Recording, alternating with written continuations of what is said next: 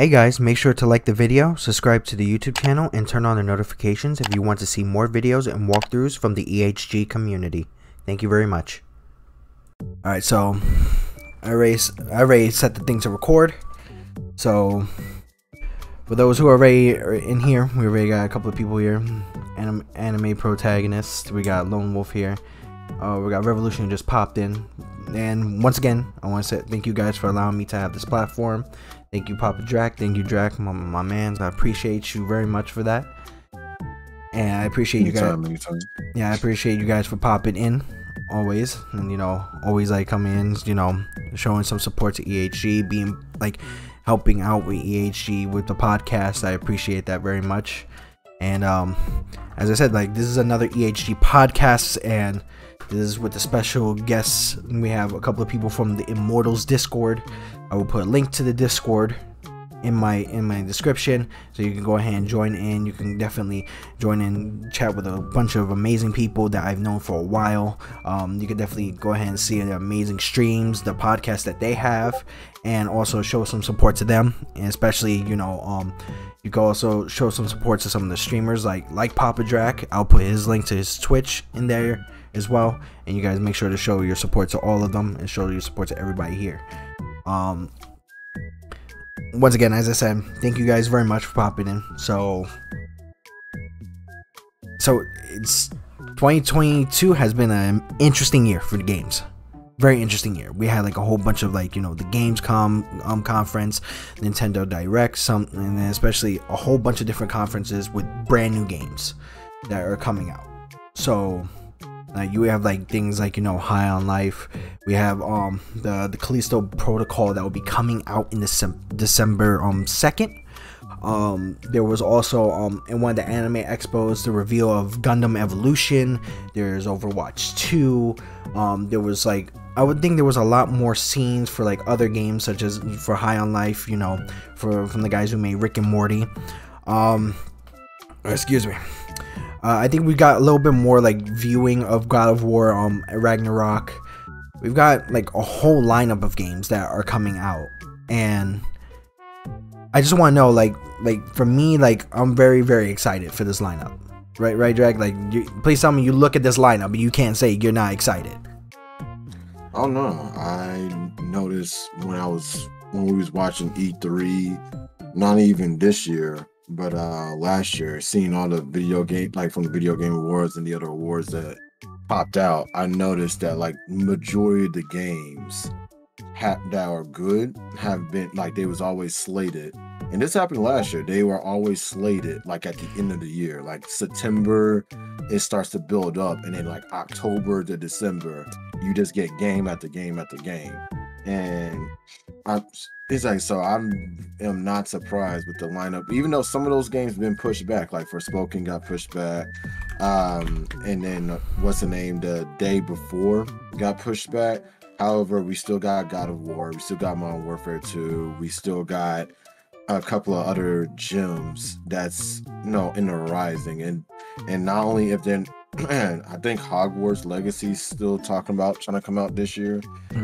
So like this end of the year looks like it's pretty good. What's the name? It's gonna be pretty good. Hopefully all these highly anticipated games don't, you know, they don't be one of those games where you're like, yo, I was extremely hyped and now I'm like, like one of those overrated games or overhyped games. Hopefully it lives up to its hype and we play them for a while, because honestly the only game that we had this year was literally Elden Ring.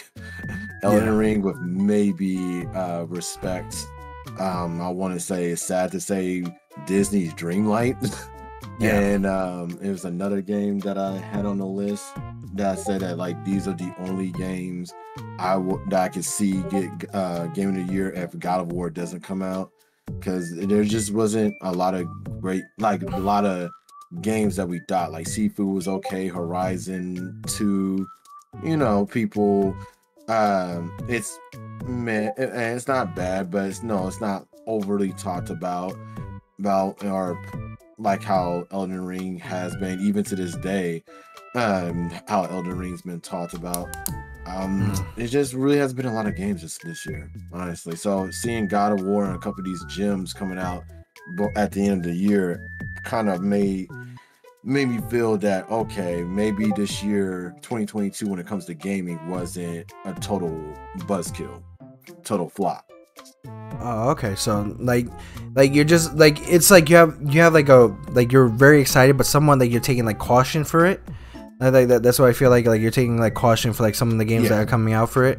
Okay, I know God of War is gonna be great. Like that's without a doubt. Right, like that game is so big to the point where, and like highly anticipated. Like this game is already written down as game of the year, and it's not even out yet. And that's how you know how great of a game and how how much respect people have for Santa Monica Studios.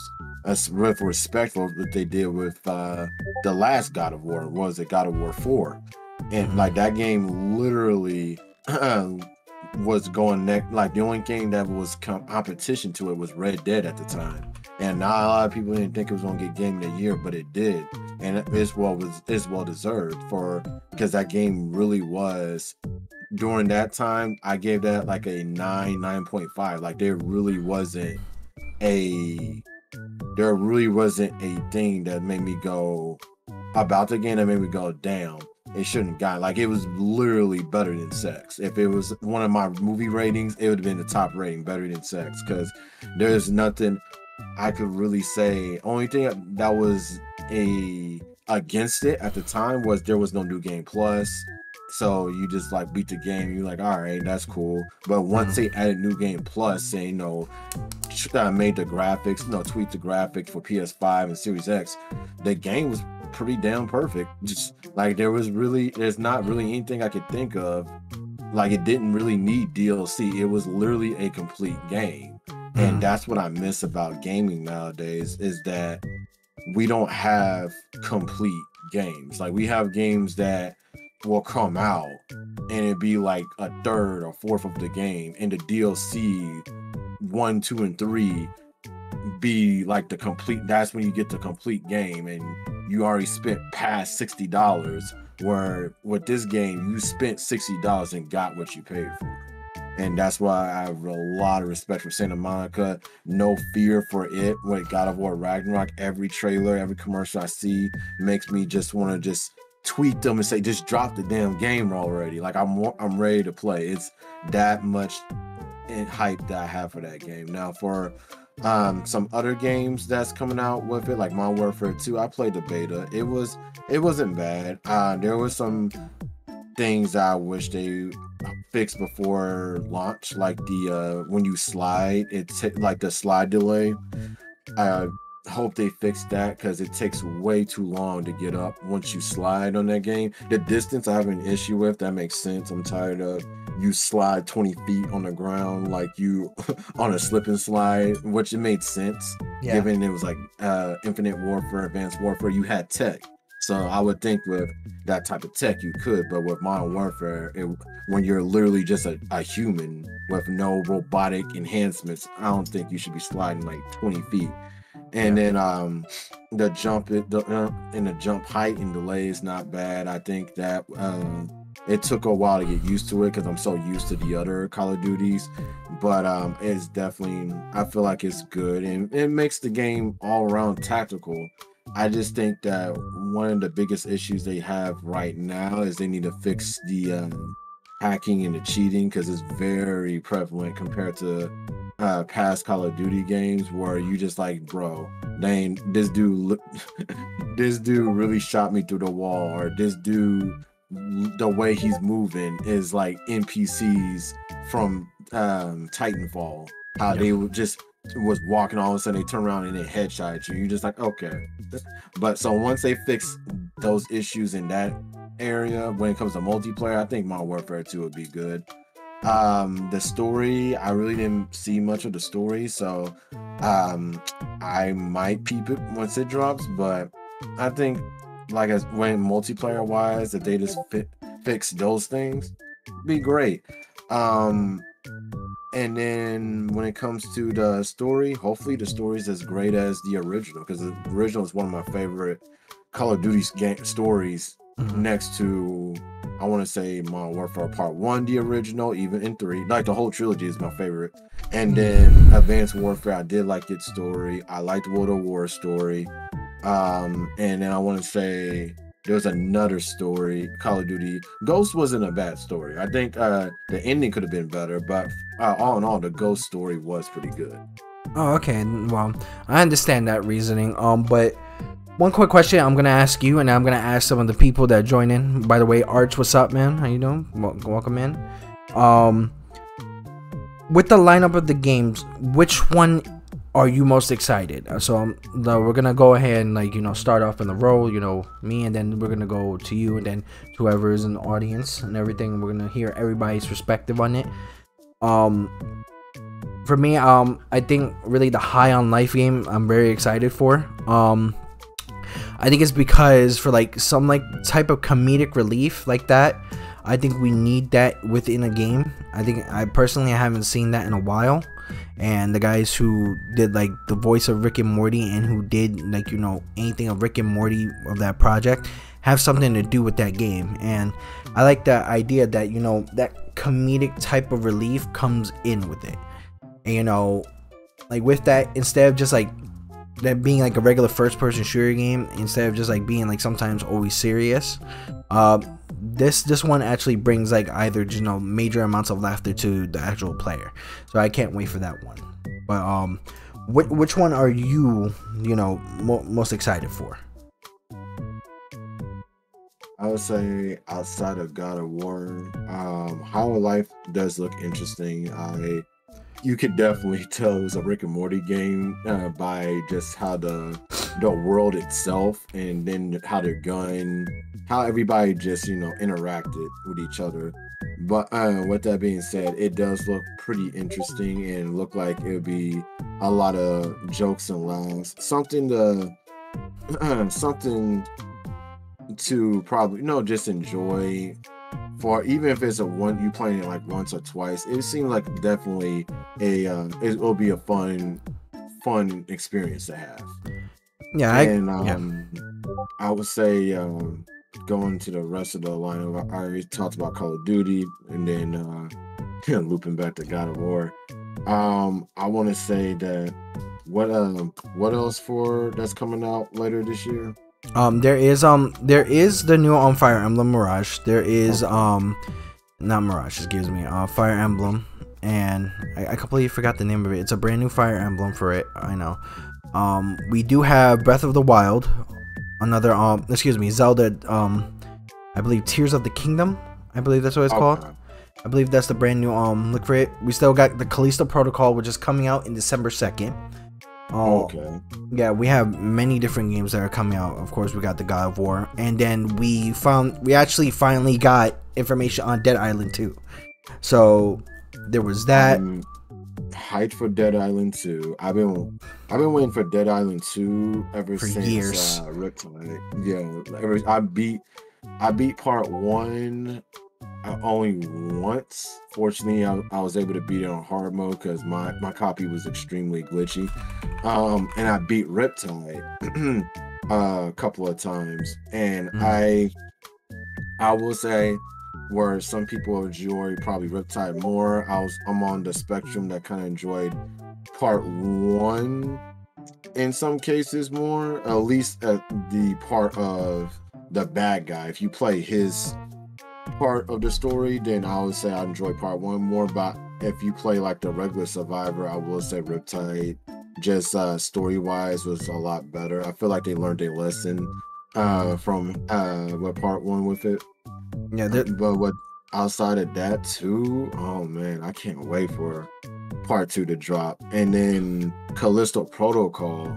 The reason why I can't wait for Callisto Protocol is because I'm a big Dead Space fan. Like, I'm a big horror fanatic. If you don't know me, I play a lot of fighting games, but and I'll play a lot of horror games whenever they drop. Or been trying to get a bunch of horror games. Like, I just beat Madison about a week ago, and I'm looking for the next horror game, because I think what was the next one? The Devil in Me, the Dark Anthology. I don't know if that's going to be good or not. We'll see.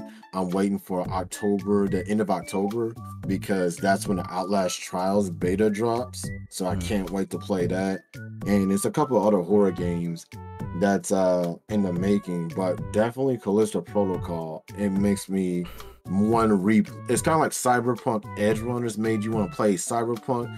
Callisto Protocol makes me want to replay Dead Space before it drops. Like, it's just like it. I love the ambience that it has, along with the combat that's a little bit more fluid than Dead Space, at least Dead Space 1 and 2. And pretty much the enemies definitely give me Dead Space vibes. The way that you have to shoot their limbs off in order to kill them, that you can't just shoot them in the head. But these ones apparently evolve. If you shoot their head off or their legs and you don't quickly kill them, they become stronger, rather than how at Dead Space you just shoot. No, they just keep trying to kill you. No, jump on you. But these ones evolve, and that's what makes it a little bit more challenging and scary at the same time. I just can't wait for it to drop. And I believe my girl Karen Fukuhara is in that game. So yeah, from the boy. If you don't know her, she's Kimiko from The Boys. So that's another reason. Now I'm a little bit hyped for the game. Oh, okay. That sounds awesome. Like, you know, with that, like, I'm very skeptical about the Callisto Protocol, because not in a bad way, but in a good way, because I want to see how that would go. I want to see if it has if it's just a thing on its own, or it has a tie-in, because it looks like it has like somewhat of a tie-in to Dead Space, but like I probably doesn't. It's probably on its own. I think it's its own property. Because now the people who worked on Dead Space did do it, so that's where the tie-in. But as in far as the story, I think it's going to be its own thing, because they're still fighting with EA just to try to do a Dead Space 4. Yeah, I guess that's why they're doing the remake. But I guess at the moment, until they actually get that. But I want to try to get Lone Wolf in here. Lone Wolf, if you want, you can go ahead and you can pop in here. You know, and just want to know which game you're excited for to come out. You know, by all means, just go ahead and raise your hand for that, and then we'll just pop you in, and then we can hear like your part of it.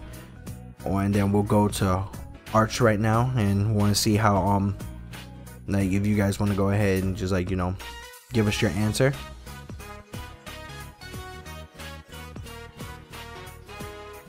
It could be Lone Wolf, it could be Arch. Oh, there you go, Arch. Weirdly enough, it's kind of slept on, but Overwatch too. Yep. And, you're both in here. Awesomeness. Yeah, I understand that. Like, that's what on one of the topics on it for today also, so we can bring that up. Yeah, I'm excited for that, because I'm an Overwatch fan myself. I play that competitively, so I would love to go ahead and wait for that. But you know that feeling just isn't gonna come back as like the first game when it came out. Yeah, it's completely different now. Like for me, it's like I'm waiting for the game, but then I'm cautious to go inside of it. Like, you know, the game is gonna be hella toxic. Oh, yeah, but what about you, Lone? What do you got for us? Your mic is muted, by the way. Yeah, I know. I was just trying to figure out how to put it into speaker. Okay. Mostly, I'm really excited for this year's just God of War and Callisto. Oh, okay. So what got you very excited for those games? Like what caught your attention? Is it just because, like, are you a big God of War fan, or like the horror aspect of Callisto? Like what would usually get your mainly because, yes, I'm a God of War fan, and I like the story a lot from the last one, so I want to see where this picks up, where it leaves off. And for Callisto, pretty much, like, you know, I haven't played like a horror game in a bit, so I'm actually excited to see like how this horror game plays. Okay, all right. So I guess we're all very excited for 2023. You know, late 2022 video games coming out, especially we got that Gotham Knights coming out. I can't wait for that. But that's gonna be trash. I don't know. I don't know how I feel about that, honestly. I gotta see how it is. The gameplay looks good. I just gotta see where it goes with this. But I'll try to keep my hopes up for it.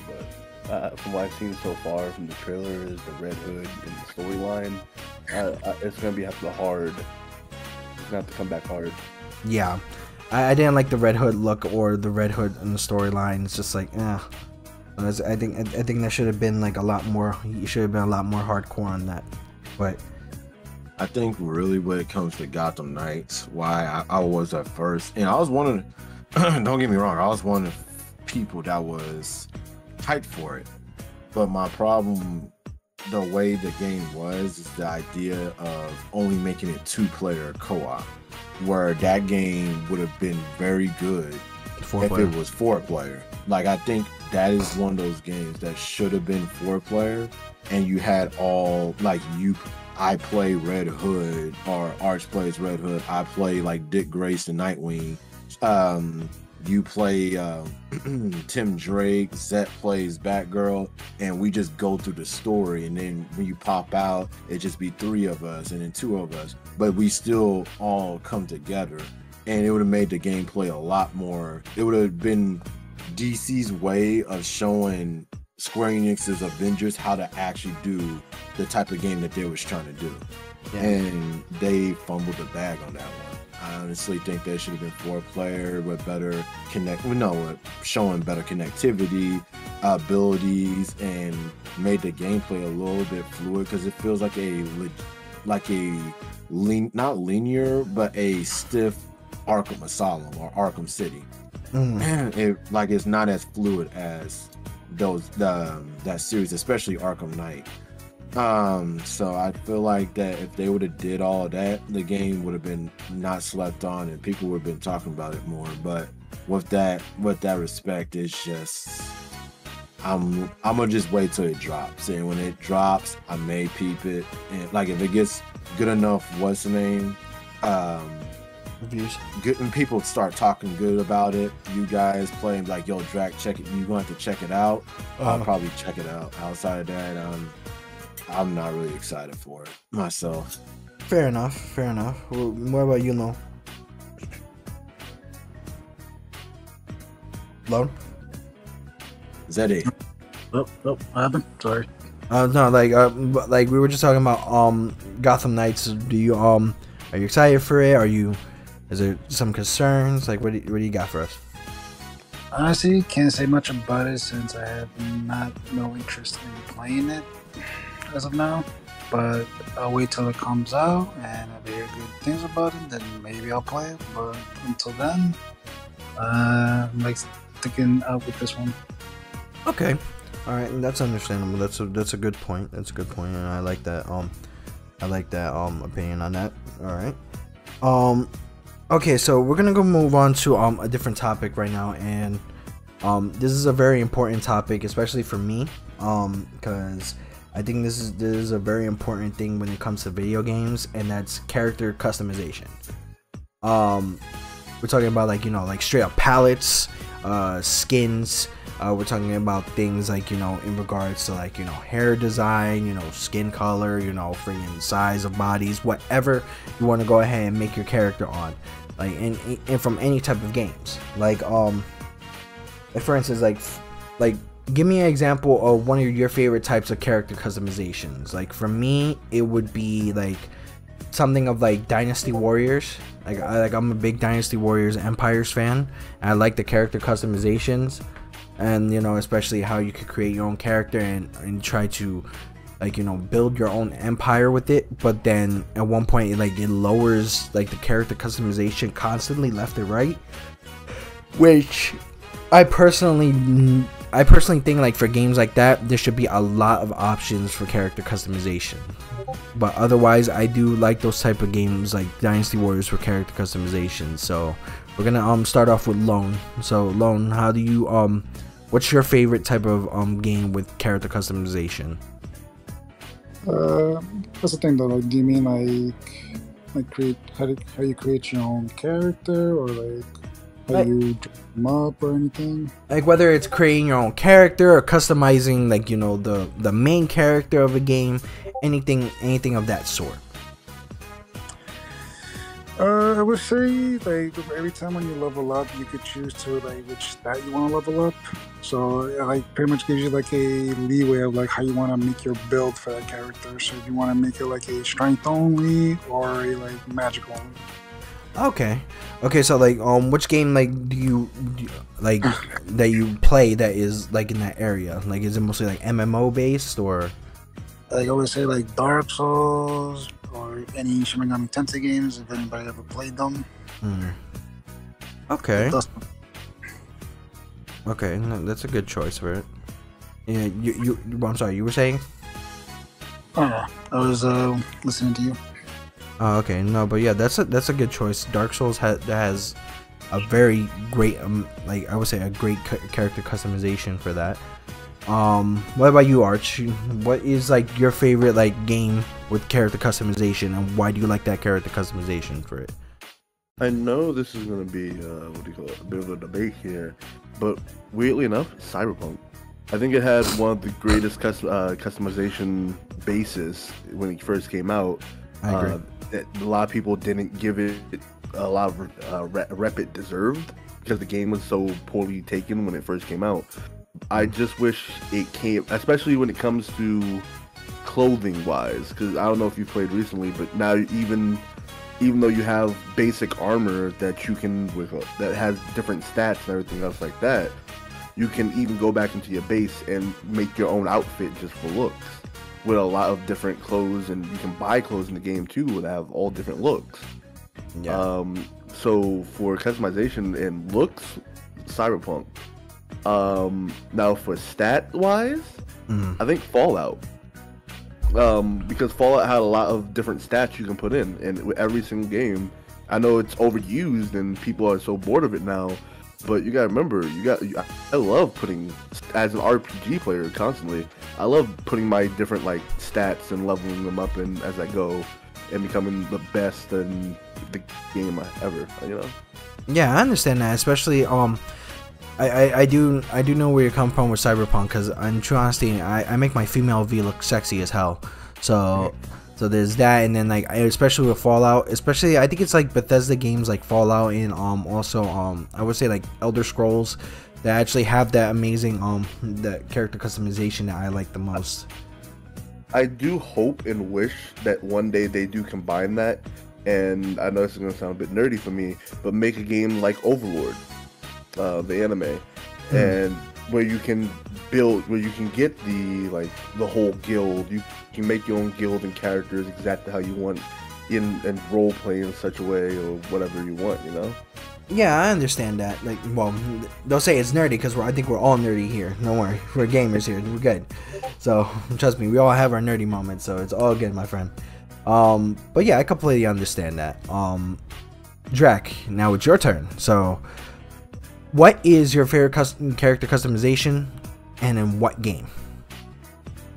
I'm with Arch when it comes to how he's talking about Fallout, because I would say Fallout definitely was one of the ones I was going to say, because it goes with how well you can make your character look, from as far as their nose, your eyes. You know, you can get it real in detail. And I would say another game that's with Fallout in that respect, like the Dragon Age games or like that, but they get Mass Effect.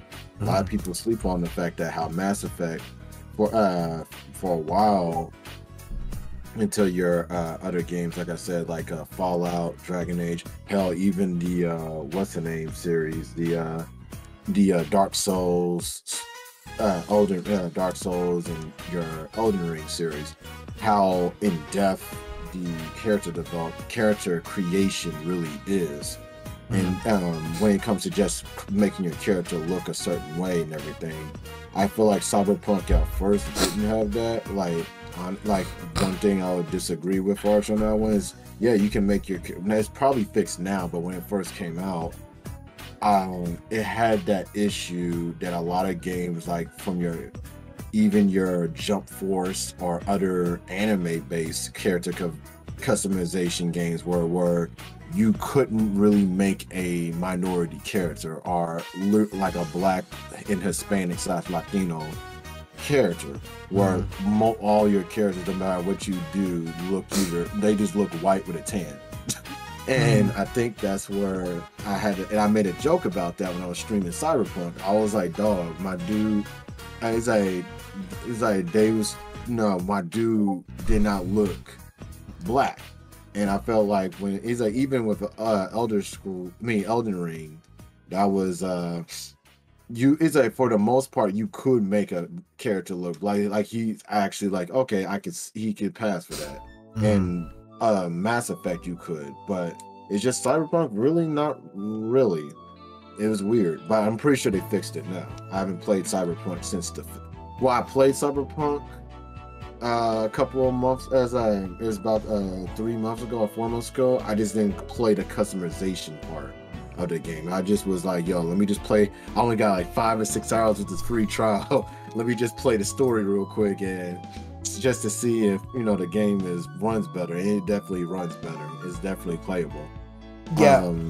I'm definitely going to, especially watching the anime, definitely going to buy it again, rebuy it, and then beat it. But yeah, it's just like certain, like when it comes to just character looks, I'll say that the best would be like your Mass Effect, your Elder Scrolls series. Dynasty Warriors is a good one, but that has kind of the same thing with Cyberpunk, where it's kind of hard to make a minority, but those do have some pretty good ones. The really least character customizations would be like I think it's called Brink, and then your anime characterizations like your Jump Force and your, what was the one that came out, Dragon Ball Xenoverse. Yeah, they could have done a lot better with their customer when it comes to making the way your character looks like. Now, when it comes to stats wise, when it comes to like, I'll say Fallout definitely is one of those where it comes to your armor has this. I know Assassin's Creed tried to jump on it, and don't get me wrong, it's not bad but I think it's a start. Well, as far because I only played Origins, so I don't know how Valhalla and all of them are. But I will say when it comes to like your armor having this and this these perks and everything else, I'll definitely say Fallout is one of the best ones on that. I think the Dragon Age was like that too, along with Fable. It's been a while since I played Fable, so I can't really say. But I will say Mass Effect and the Elder Scrolls series, definitely. I like the way how this armor is this and this armor that. But I think Fallout especially 4 took it a whole nother level, where each piece, like the shoulder pads, could be like legendary, and that gives you like 100. It's like 100 to your damage or something like that, and like you can like the minute you shoot at somebody, the stranger pops out and kills the person for you, and some crazy stat like that. And I feel like it does, RPG wise, makes you want to mix and mash and see which piece goes with goes with that to fit your playstyle. The second best one I'll definitely say, outside of Fallout and Elder Scrolls, is not a lot of people talked about, but The Division. Even though there were some balancing issues, there was at one point, I think it was like patch 1.3 in part 1, where legit everything was exquisite, but they fucked it up in 1.4, where you had like these knee pads, this backpack, and if you had like 4 of like Path of the Nomad, it brings you back to life, and Striker gave you plus 35 damage to your SMGs, or it takes you do like really good damage to elites like bosses and stuff. And I feel like Division definitely had a really good system when it comes to your armor on the stat building, and making your character the way that your playstyle is. Okay, those are really good choices, especially the ones that you were talking about, especially like the Division. The Division had amazing good choices on that, and Elden Ring does have amazing great choices on that. But with that, do you feel like there are games that need to have more character customization? Like, do you feel like that some games that that don't have that choice need to have more character customization? Like, is that like you guys could chime in anytime on this. It's like, I feel like some games, especially some MMOs or some games that are like, with major amounts of character customization, should have way more. And that's like, like for instance, for my opinion, the Destiny 2, instead of having to use things like shaders, I think there should be a palette for something like that. But that's just personally me. Do you guys feel like that more games should have like a palette or any other options? I think especially with Destiny 2, a lot of people, that's one of people's biggest complaints when it comes to like the cosmetics, that it shouldn't be shader based. I'm glad they got rid of it where you have to have like 5 shaders, and if you use this one to try to change your color, you have to somehow re-get that shader or it was lost forever. I'm glad they got rid of that aspect, but I feel like when it comes to Destiny, at a game that like once you beat the game, the DLC story and everything, that you're just trying to make your character look good, because it's all about, honestly, that's what Destiny is really about fashion. That instead of it being shader, it should be like palette, where not even just palette, like it should be like in depth, like how Dragon Age, where in Dragon Age you could be like, yo, I can make this look like a certain color and this look like a certain color, which I think that's palette based, where you pick and choose what color scheme that you want, rather than it say, yo, you red and gold, you hope you get a red and gold shader so you can rock red, gold, and black, and then when you get red, gold, and black, it's not in the scheme that you want your character to look like. And I think if it was more, you get to choose that the cosmetic, like the cosmetic part of Destiny would be really good. It would actually been really, really good, because you will be able to not look like almost every person in Destiny. You can have your own, like, okay, we got the same, like essentially the same drip, but I have a different color scheme. And then when it comes to like more customization to your character, it just depends on the game, honestly. Like I would say definitely there's some games that you kind of like, wow, I wish I could actually just make my own character or just be my own person, or I wish I could make this character look a certain way rather than his basic drip. Drip, or instead of the drip that they give me, let me add on to it. Let me do some NBA 2K my career to my character. yeah. And give him the type of drip that I want. But honestly, it just, like I said, it just depends on the game. What game that you, because some games require it, some games don't require it, or as much. So I feel like that one's more of in a gray area than a black and white area. Okay, all right, I understand that point from point of view. I completely understand that. Like, I feel like there's a lot of games that need that, especially like like the create a character or my career type stuff. Like besides just regular like sports games, like I believe that's something like they need something similar to that. So Arch, what about you? Do you so the question is that, do you feel as if that there should be more options for character customization on games that have it, or there's like a game that you want to have character customization? What would you like to see? I wouldn't mind any more customization. I think it's great in games. It really, that's what I'm looking for. It basically lets people make their own characters, like however they want to. It's nice. It's a great way to separate people. Okay, I agree with that. Especially like for me, I feel like that's there is there should be a lot of choices in regards to that when it comes to like, you know, being a little bit like having like the art side or like the creative side for you.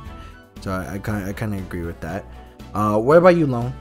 Like what game do you think do you feel like needs more character customization options, or what game do you want to see have like a character customization option? Anything, honestly, because it's like I'd rather give anything like more options to pick and choose. Like, what do you want for that character? Oh, okay. Yeah, I agree with that. I agree with that. As I said, like just like literally just like instead of just having like a regular character, like a main character, you could just pop yourself into the game. I think that's something that's really good, and I think that's something that's needed in a lot of other games. But speaking of games, of course, we're still on this with games, but I know we got a bunch of brand new games coming out, but we've always talked about remakes and remasters. Okay, so like we talk about major remakes and remasters that need to happen, remakes and remasters that you want to see happen. So what remake or remaster would you guys like to see happen? So we're gonna go from me, Lone, Arch, and then Drac. For me personally, I would like to see a remaster of I would like to see a remaster of I would say Resident Evil Outbreak. Reason being, like, especially with Outbreak 1 and File 2 all in one game, because I feel like when it comes to like the multiplayer aspect, that game didn't really show off its multiplayer aspect, where now it has an opportune chance. And welcome Phantom, how you doing, Phantom? With that, like, it gets to a point where you know, I feel like when it comes to multiplayer games, stuff like that should be a major importance. So what's up, Phantom? How you doing? Good. Just got off work right now. Oh, okay. Well, I'm glad to hear that you joined us. The question is what game you would like to see remade or remastered? We're gonna be going from me to Lone to Arch to Drac, and then we're gonna go to you if you would like to answer. And I was saying that Resident Evil Outbreak should be one of the ones that remastered, a downloadable game or a physical copy. I think that game should be brought back, especially where time now, like a lot of multiplayer games are here, and a lot of multiplayer games are getting attention, especially like ones that are majorly like team based. So I think, especially compared to what the other multiplayer games from Resident Evil came from, I think that one would be a lot better, because it brings also the classic fear from Resident Evil that it used to. So that's just my answer. But Lone, what would you like to see remade or remaster?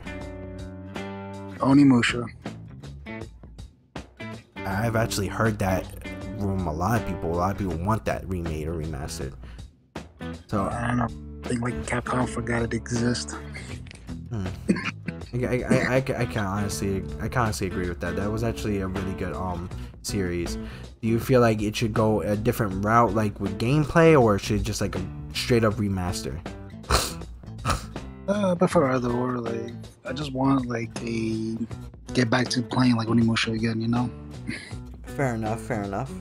Okay, Arch, what about you? Any remakes or any remasters that you want, that you're trying to see in the future?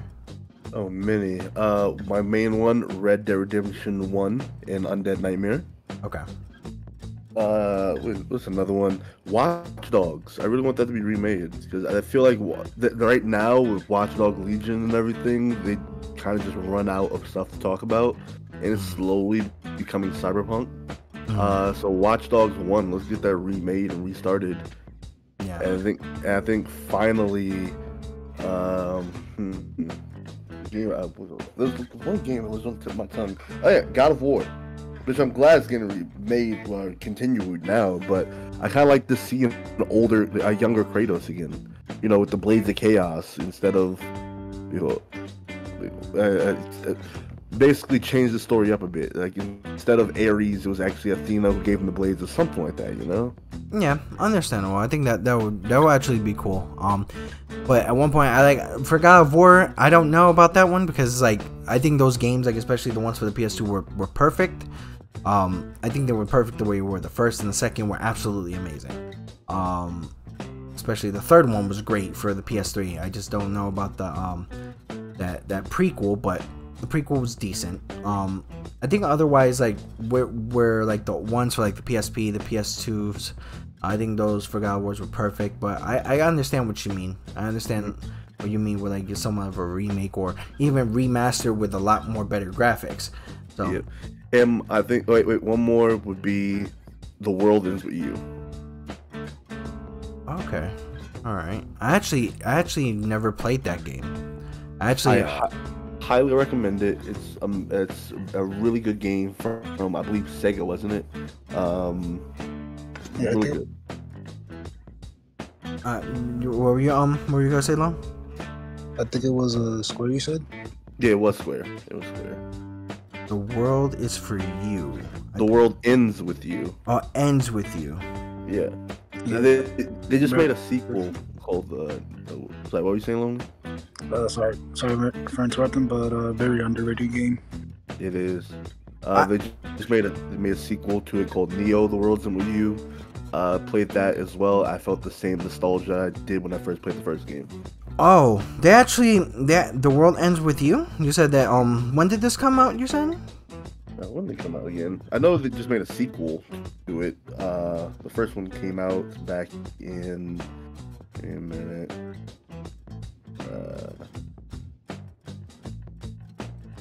It was like 2008 when it came out. Yeah. Oh yeah, it was Nintendo DS. Yeah, it was 2007. Oh god, Jesus. They actually re-released it for the Switch. Yeah, no, but that's the old games though. That's just the cloud version. Oh, okay. All right. Oh, okay, no problem. But I actually know where this is from. I actually seen this. It's very interesting.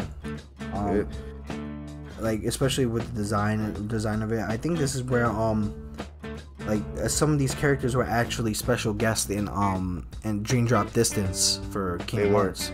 They were.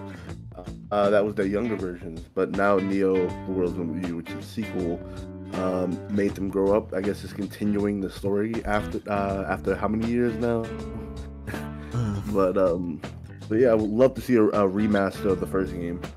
Okay, I would like to see it. I guess I have to give that a try because I think I have an emulator for Nintendo DS at the moment, so I could definitely give that a try. What about you, Drac? What would you see as a remake or as a remaster? What would you want to see? I do agree with Zet. I do want to see Onimusha. We did kind of have that remastered come, like, what was it, last year or the year before, which I do have. It was great replaying that game. It brought back a lot of memories.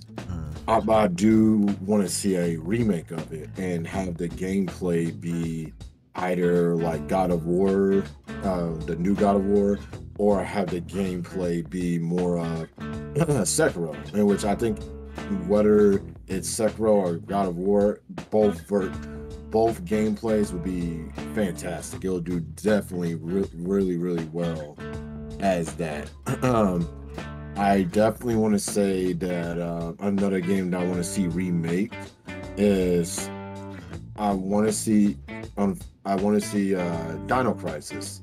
A lot of people sleep on Dino Crisis, which, yes, is technically Resident Evil with dinosaurs, but it was a really great game. The Lost Planets trilogy is another one that like they could really do a lot of things with it now with the technology and everything that we have. I'm gonna help Mighty out and say Dragon Dogma. They need to make a sequel to that. They need to drop that part 2, let alone remaster part 1. But they also wanted the remakes, or hell, give me a remaster. I don't even care. The trilogy of Fable, not just Fable 2 or Fable 3. Give me Fable 1 remaster. Oh, actually, no, that did part 1. Give me 2, because 2 is where you can get married, kill your wife, and then get married if you want a divorce, or just get a regular divorce. Like, that game was wild. I think those are a lot more choices that people should have. Yeah. Especially like, it's like, get married, go ahead, kill your wife, go ahead, get married again, divorce, and kill your divorced wife, and then get married again. Like damn, like. Those welcome to The Sims. Yeah, welcome to The Sims. Exactly. Get married to the Grim Reaper. And we have someone else in the audience. Thank you for popping in. I don't know how to pronounce her name.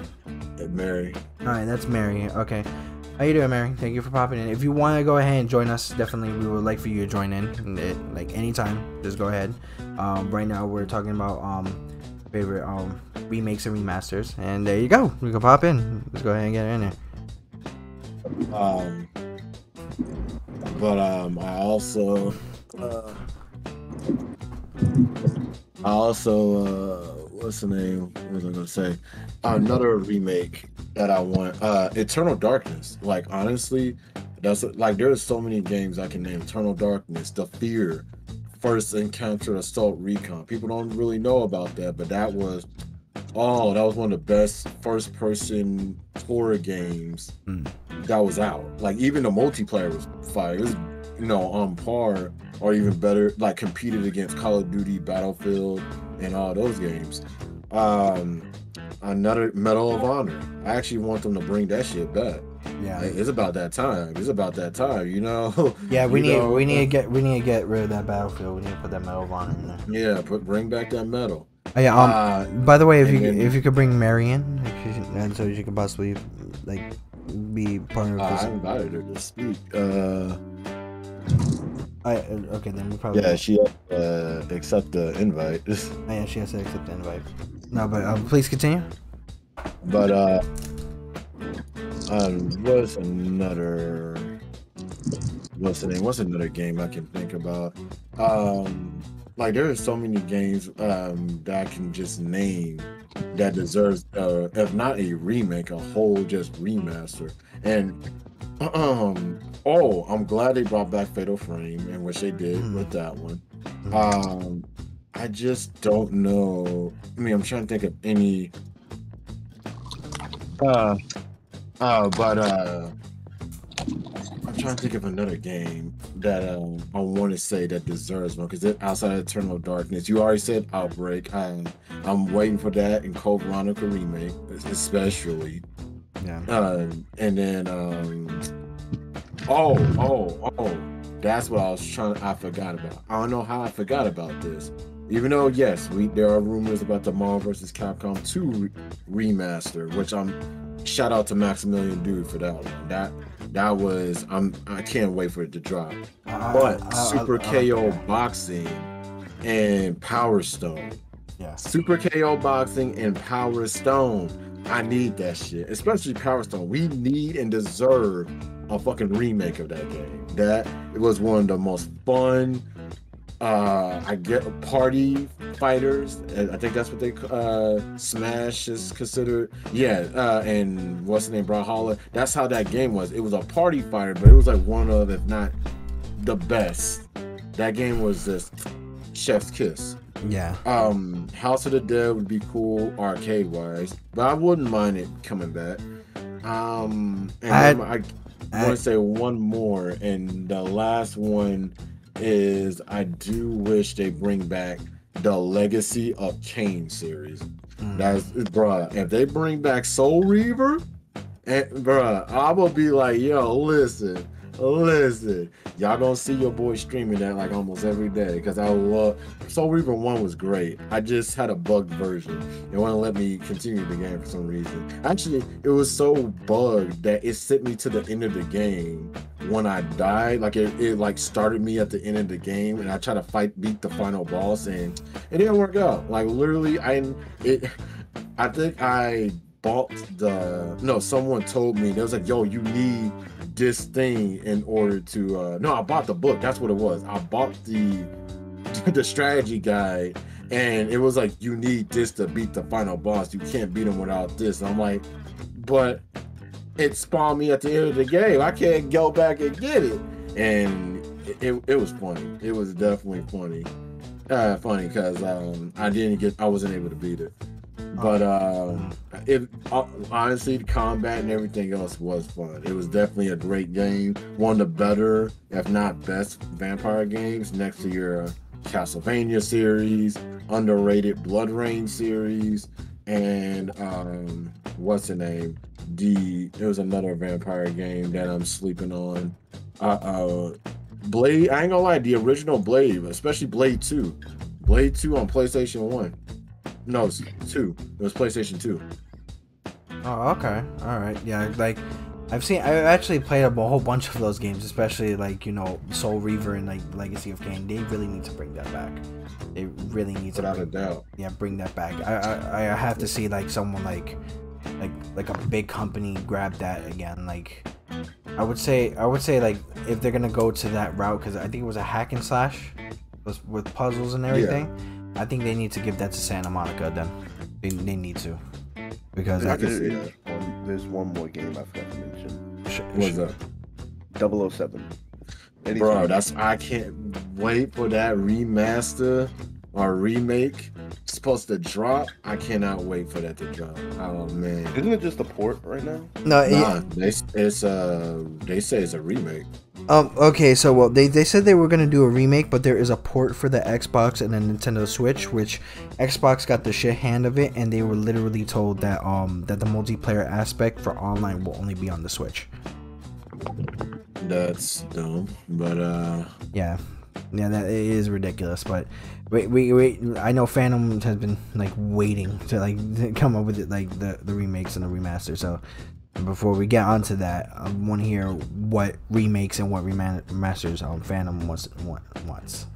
Well, I'm kind of like Bart, big on JRPGs, and I have 3 that comes to mind that nobody has even touched since it's been made.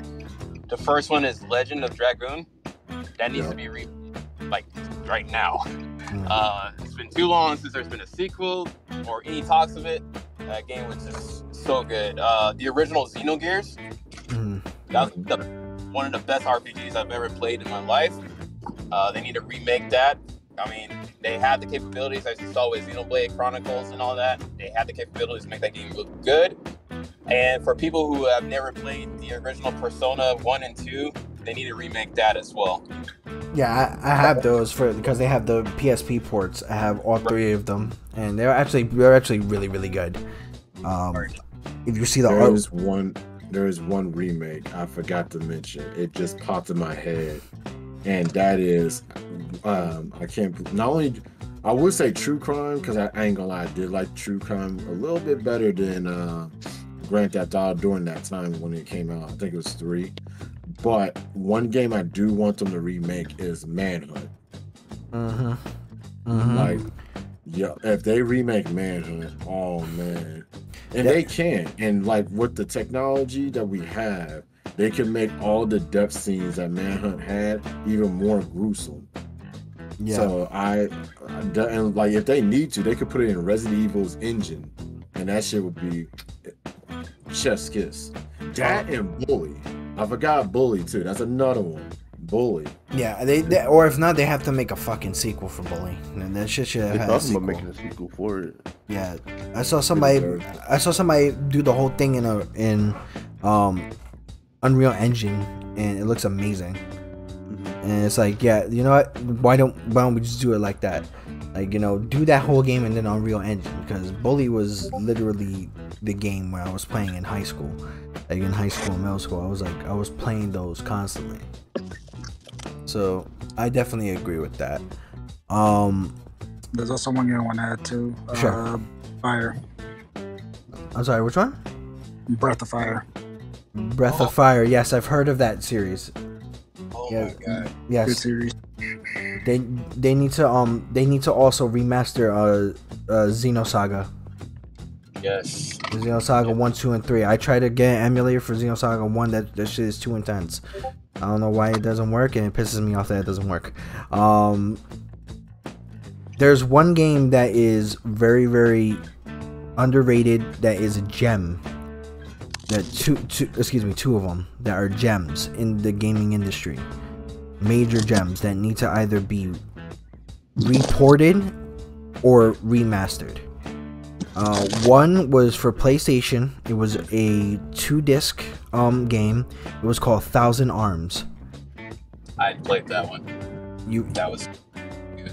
Yeah, they need to remaster that because that was a gem of an RPG, a JRPG, which including like dating, and it was like something that actually like got you into like not just JRPG and then like it also got people into Sims, like I was like sim dating. I would say something like that. There's that, and one of Hideo Kojima's most treasured projects of all time, since they're big right now, especially on the Switch and on PC. They need to bring back Snatcher. They need to remaster Snatcher or port that shit again. That is a game on the Sega CD, one of the most popular games on Sega CD. Story wise, it's amazing. Graphic wise, it's amazing. Gameplay, it's amazing. And this is one of the most genius stories that Hideo Kojima has done. Especially from watching and playing the game from beginning to end. That is something that could be a show if they actually let Hideo Kojima direct it. So that's one of the major things that could go for remasters as well. Does anybody else have anything like remakes or remasters or anything? Nope. All right. You wanted to say one, Arch? No, I said that's it. Oh, okay, no problem. All right, so now we're gonna go into like a little bit more deep, like I would say a little bit more deeper subjects. By the way, Mary, I know that Drac went ahead and tried to get you in here. Just raise your hand again to see if we could possibly get you in here so you could join in. Like if he sends you like an invitation, you have to make sure you just hit the accept button and you can pop in. So this has been like a conversation that I wanted to speak to a lot of people about, and that is the balance between a developer and the consumer. And this is what I mean, like a certain balance. So here's one. This is where I came up with this. You guys know about the game Adventures on Monkey Island, or Return to Monkey Island? Yeah. Okay, so there was a whole entire developer. He had a new design for it. He got a new artwork for it, and he posted on a personal blog for him, and to keep on posting, and for the consumer to look at it and get like little previews of the game here and there. It got to a point where he was bullied. He would send death threats to, and he got so upset about it that he closed the whole blog and stopped giving previews. Do you feel like because of situations like that, do you feel like there should be a balance between the relationship between a developer and a consumer? Like should there be boundaries? Should they be limited? Like personally, I think they should, because it gets to like a situation like that.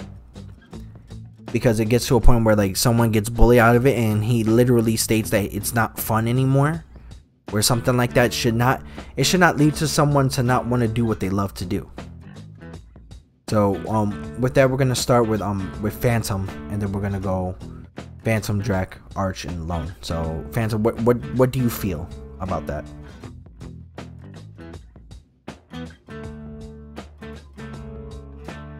Sorry about that. I'm back. No problem. Phantom? Sorry, we hello?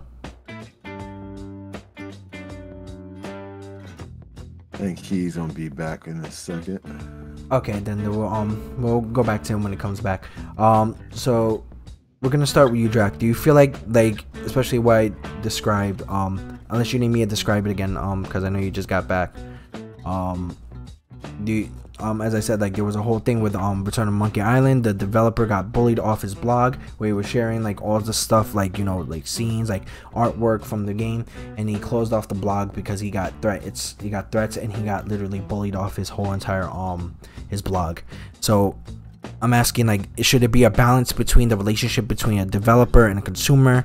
Should it be boundaries? Should someone be limited? Like, how do you feel about that? I do believe that it should be a certain level of respect or boundaries in place, and that just goes for not only just games and developers, just in life in general. Because the fact that I understand, like, ever since the Cyberpunk issue and that's I mean, with that, people try to say like that was unfortunately a slippery slope, so now everybody believes they can go to any developer and talk crazy to them in order to try to get either the game they want to release, just be an ass or whatever excuse that they have to be an ass. And honestly, it's not warranted. It really isn't. Like, I understand what Cyberpunk, it was in the sense of people were mad because they were promised something and didn't get it, so they voiced their opinion. But these are just folks are just being entitled schmucks on the internet, and it's definitely what's there. I feel like I'm sorry that he felt a way of closing the blog because he didn't. He got pretty much couldn't handle the toxicity of it, but I feel like he shouldn't have closed the blog because that's exactly what they wanted. They wanted him to do. Because when it comes to people being toxic, as someone who's been a content creator for 6+ years, basically whenever someone wants to get, like, once you leave and like pretty much delete your account or pretty much make it to where it says that you're no longer there, you pretty much allowed the people that is talking to you crazy, you pretty much let them win. They'll feel a sense of accomplishment that, like, yeah, look at them run.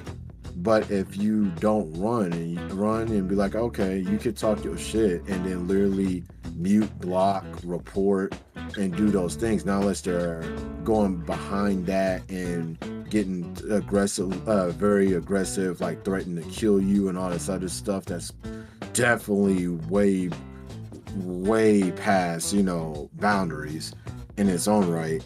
When you get to that part, yeah, that way, like, whether if it's like Reddit or whatever your blog is on, it's their responsibility to to police that. Like, yo, listen, they're doing this on your site, you need to handle that. And then along with you report it into the right authorities, and that way if something does happen, not only you have a paper trail, but also you can try to get those people off the internet. And it's like internet, and it's just like, what my opinion, how I feel about it is just that, yeah, there should be a sense of boundaries where you shouldn't be try to bully a developer or a company in that way. I understand having your opinion and not liking the game and saying, yo, listen, the game either looks like this, looks like that, and actually have some type of constructive criticism, like, it may look like this and that, but here's what I think will make the game better. Like, okay, the game looks dull, add these colors to brighten it up, that type of deal. But once you just being an ass, just saying this game's trash, your mama is trash, and all this other dumb shit, you don't have anything to add to help this man make a good game. And at that point, yeah, that's when they need to get off the platform, because they're just doing that just to act edgy and act like the ridiculous painting waste that unfortunately some folks in the next generation, even people in my generation, act like. Yeah, I definitely agree with that. Especially like my personal opinion, like, this is what I would do as if I was a game developer. Especially, like, a lot of people have gotten that to a certain extent. Actually, I'm gonna hold that off because it's actually for our next topic. Arch, what do you think? what do you feel like there should be a balance between the relationship between developer and the consumer, or is it like some boundaries or like something that should be placed, especially with that type of situation or situation similar like that? As a game creator, content creator, and consumer, I would have to say it definitely needs boundaries. Not everybody's criticism is for the best. I don't agree with the topic that every customer is right and every customer is not right, and it's the same thing for game creation. Not every customer is gonna bring good topics or debates to help you with your game. They just like to criticize it. I think a lot of people, especially with game creators, that review hits their feelings hard because they put their lives, their souls. Not many people know how actually long it takes to make a game. It takes years. It takes years of practice. It takes years of learning, training. It takes years, and you have to be really interested in your creation to actually even put it out there. Yeah. And for somebody just to come knock that down for no good points or no good reason, just to knock it, especially how it is nowadays, where you can just put one bad thing on the internet and people are just gonna roll with it.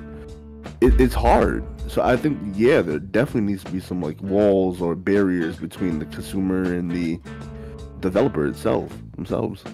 Yeah, as a person who worked with like some of the programs, like like the Maya program, Unity, Unreal Engine, it's definitely a difficult thing. Not just from the game art perspective, game development especially is extremely hard. From things like regular like model creation, textures, lighting, even UI and UX. Not even just that though too. You also got story. You got we call it progression. You have stats. Yeah, everything. Character background, everything. Yeah, it's people don't realize how difficult and like how stressful that job is, especially in the game development area, where you have to learn like 2 different languages of coding. Which is partially why I didn't do either. I went to we call it school for game design actually for like what 3-4 years. I don't want to do it honestly. Coming out of school learning that shit, I don't want to do it. Fair enough. It's too crazy out here now. Fair enough. I completely understand that, especially with me, I'm trying to go back to school. I'm trying to do that, so I completely understand that aspect. What about you, Zet? Do you feel like that there should be a balance between the consumer and the developer, like any type of boundaries? How would you feel about that? Yeah, there should be boundaries. I mean, but yeah, I don't know what to say, to be honest. Understandable. I just think like as I say, it comes with bad criticism and good criticism. Like if I'm making a game, I can't come up with the idea of just like 2 words, just like basically saying you suck. I can't, or this sucks. I'm like, I'm sorry. But like if I get like someone like contacting me, like messaging me, I'm like, I don't like the way this looks. I feel like it's a little bit like dry. Maybe you can add this, maybe you can make this like cool. I would like to see this. Like if you give me that, then I could work with something. But if you're just saying with like something like if I'm putting like a blog about the game and it just says, oh, your mama, like that doesn't help me. I can't make Cyberpunk better with your mama. Like it's like something like that. You can't really do something with that. And with this actual discussion comes up to our next topic. We've seen things like pushing of games, like delaying them, games that have been not supported in certain areas, like some from Kickstarters, even from AAA games, and that haven't gotten major sequels. Like for instance, like how the guy from Days Gone who made the Days Gone video game blames consumers for not buying the actual game. And I think that brings up a point, because like especially the strongest thing from consumer is the consumer's wallet, to choose to buy something or to go ahead and not buy something, which helps a company succeed. especially in the gaming industry. Do you feel when it comes to a failure of a game, or especially like, you know, if a game, like, you know, is very successful, or if a game fails majorly, should a consumer be held accountable, or should like a consumer be held accountable for certain action like threats or like any type of punishments? And I mean like this, like I said, like I want, like if I possibly make a game and let's say for instance I have developers and people working for me, I have a set date, and let's say that because of like certain like the reveals or trailers, people start getting death threats, or certain people that work with me start getting death threats. My personal thing, especially how I feel like just because someone works in the gaming industry or does their job, like a developer, because sometimes the developers don't have the freedom to choose what they want. It's all based on the business area. If like a developer in my business gets threatened, I will personally delay the game as a punishment. And only because of the fact that I wouldn't mind paying extra money for them to work on it more. And also the fact that I don't feel that someone who is a developer who doesn't have the choice to add in the game, they have to do what a business area wants, should be threatened for that. So my question is, should a consumer, especially in the gaming industry, be held accountable? So we're gonna start with Zet. So Zet, how do you feel about that? Man, it all depends, like how much if it escalates to the point where like cops have to get involved to get that consumer punished. Okay, I kind of agree with that, especially like how certain, like especially with Borderlands, like they had a detective get involved when the guy kept on sending leaks and everything. So I completely understood that. Arch, what do you feel about that? Wait, what's the question? Should a consumer be held accountable for things like, you know, threats or any type of like, you know, harassment or any type of way that a game fails? Should a consumer be held accountable for that? Because like a consumer's wallet is very, very powerful. Do you feel like the consumer should be held accountable for either one of those things? Threats, yes. Other thing else, especially with the game failing, no. Because that's the thing. It's one person who doesn't feel like playing the game or doesn't like it. But look at Cyberpunk. I hate that we have to bring it up now, because Cyberpunk is just that overused thing in the gaming world now, because it made such a comeback. But look at it. It made a comeback because of the consumer. Yeah. Yes, they have to go a different route, because usually consumers just put out a game and people like it. But when the game first came out, it was a jumbled, glorified mess, and everybody could see that. Nobody wanted it. And nobody was playing the game to see that it was actively fixing itself with different updates. When I first started it again, I noticed like there was multiple updates that nobody else had talked about until the anime came out. So I don't think it's the consumer's fault, and they shouldn't be held accountable for a game failing. I think it's honestly the advertisement and the way the game first comes out or is perceived. Okay, that's a reasonable part of that. I agree with that. I definitely do agree with that, especially the consumer help like make the game sell 20 million more copies. So especially not just that, just support also for the anime also did that. So that's understandable. Like look at like I'm pretty sure when you first got when the game first came out, you bought a copy. Yeah. But you know, I'm pretty sure you don't have that same exact copy you did before. I mean, look at what Drax said before. He got the game, he stopped playing it, and he's about to get the game again. I've actually had the same copy. I just got it updated for PS5, but after the updates, it got way better. Like when I first got it, it was complete trash. I agree. It was complete a mess. It was like a kid. It's like this is Cyberpunk. It's like a toy chest, right? You have taken out all the fucking toys from the chest, and then it's all over the floor. That's how it was. Yeah. So I definitely agree with that. But like I mean, like certain things like held accountable. Like I hold like consumers accountable for why EA is still doing what it's doing. Like especially how many people complain about major things that EA has done, and you know what is powerful. As I said, the powerful thing is their wallet. So though people could just be like, oh, we're not buying from EA, they still manage to like go ahead and still buy and buy and buy and buy. Like for instance, EA should have went down because of Anthem. Anthem made it lost within like almost $1 billion. Like because of how like what happened with Anthem.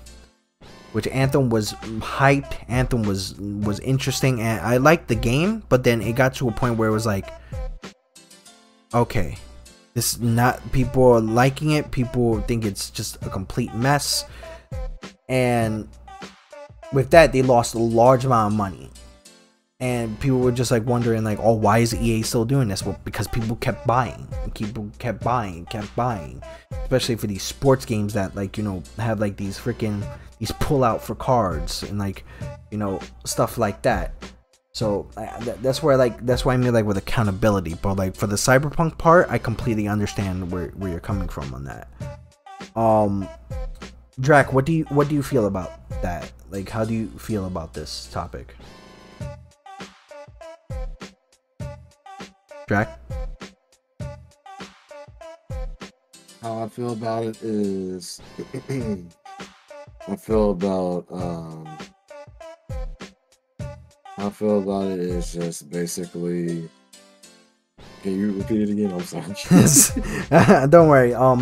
Do you feel as if the consumer should be held accountable for certain things, like for instance, if a game fails, or if like, you know, if there are threats, like if threats like, you know, sent to a gaming company, or like should there be punishments for the consumer because of that? Like how do you feel about that?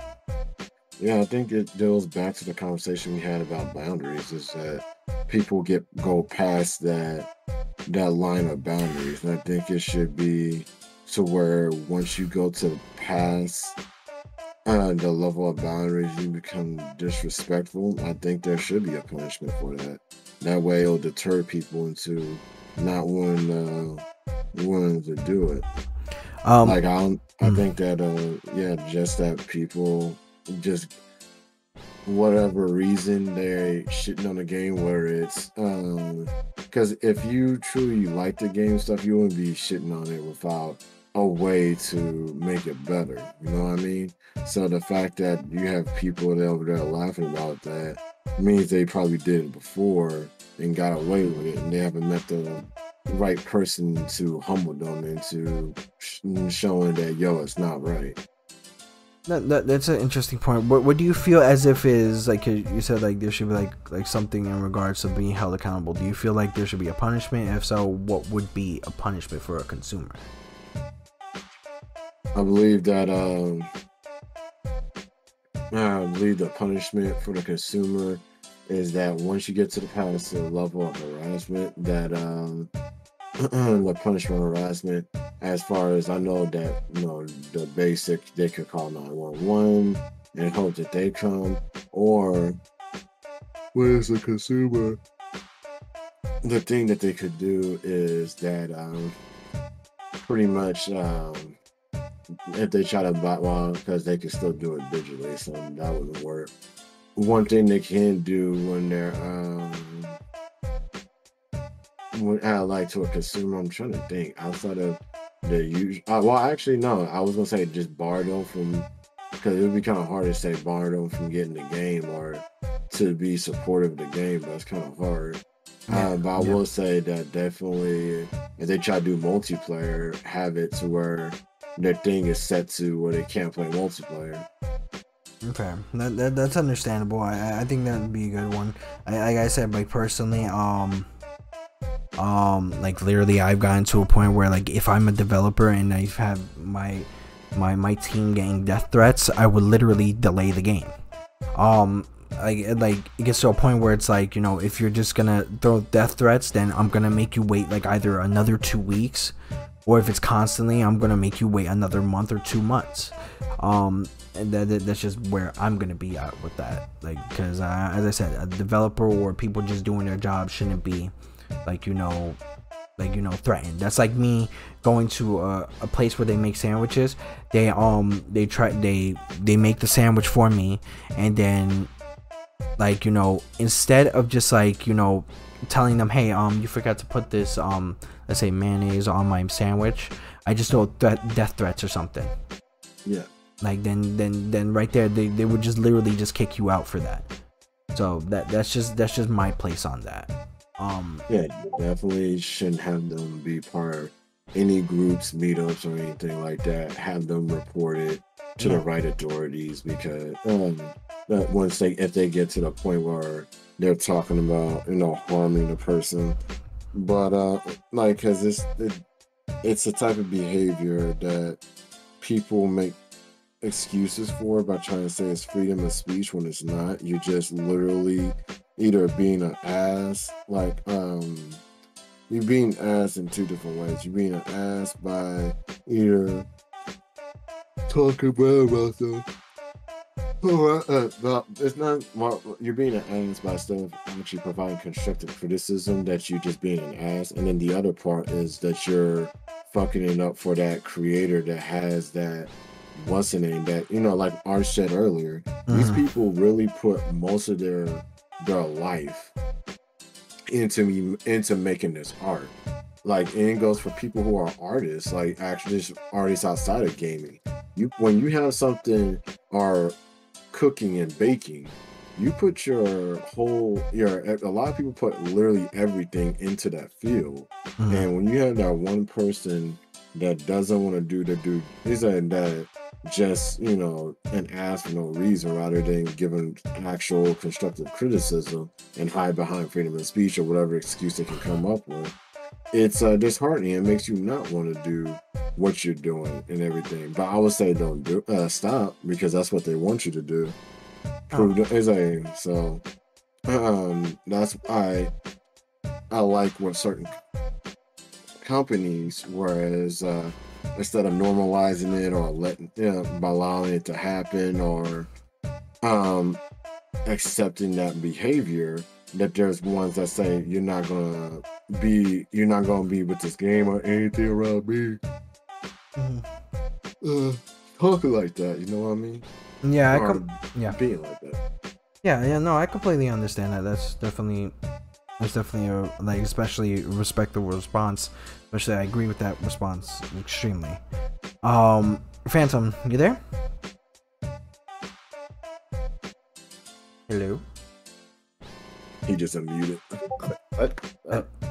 I think it's might be something with his mic. Yeah, it's because we can't hear you, Phantom.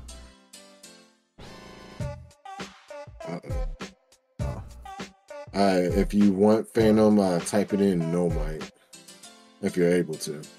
All right, so yeah, let me see. We'll type in no mic. Let's see. So, but yeah, that's where I would be with it. I just like I don't know. It's just like something with that, especially with something that could literally get to a point where you're just threatening someone's life for a video game. Yeah, I would have a major issue with that. Especially with me, I have like a major issue with that in general. Like, as I said, like someone, especially they happen in many different instances. Cyberpunk developers got death threats. There were some death threats to, especially I don't know if you're playing Overwatch. The voice actor for Brigitte got a death threat because the character broke the meta, and it was a voice actor. They knew nothing about how the game was created. They just do voice acting, and stuff like that. It gets to a point where it's like that's a little bit too much on that. So, and it is. It needs to be enforced, where like have things enforced for it to protect those voice actors and devs for that. Because I mean, a lot of those people that be talking shit about these people won't. I always say this, and it's very true. to this day. A lot of them won't say that to the person's face. Like they'll have the balls to go on Twitter or social, like just social media in general, and say that. But once they're like one-on-one with that person, they're not gonna say that to their face. They're not gonna have the balls or the ovaries to say that to that person's face because they don't. Is that they're what's the name? They're not brave enough to do it or stupid enough in both cases to do it because they feel safe behind a computer screen that they can do it. And then you have platforms like your social and like Twitter, Instagram, Facebook that allows that to happen, and that needs to be, that's something that needs to not be normalized, or well, it's already normalized. That's what needs to be taken care of. We're getting those folks off the platform, or and then if it's a blogging website like Reddit, they need to get that off of there because you're putting people, you're giving people a weapon that they shouldn't have in their hands, and you're allowing that to happen. And for what? For them to put traffic on your site? Like, no, that you should be able to. Those people should be protected just like everybody else and everything.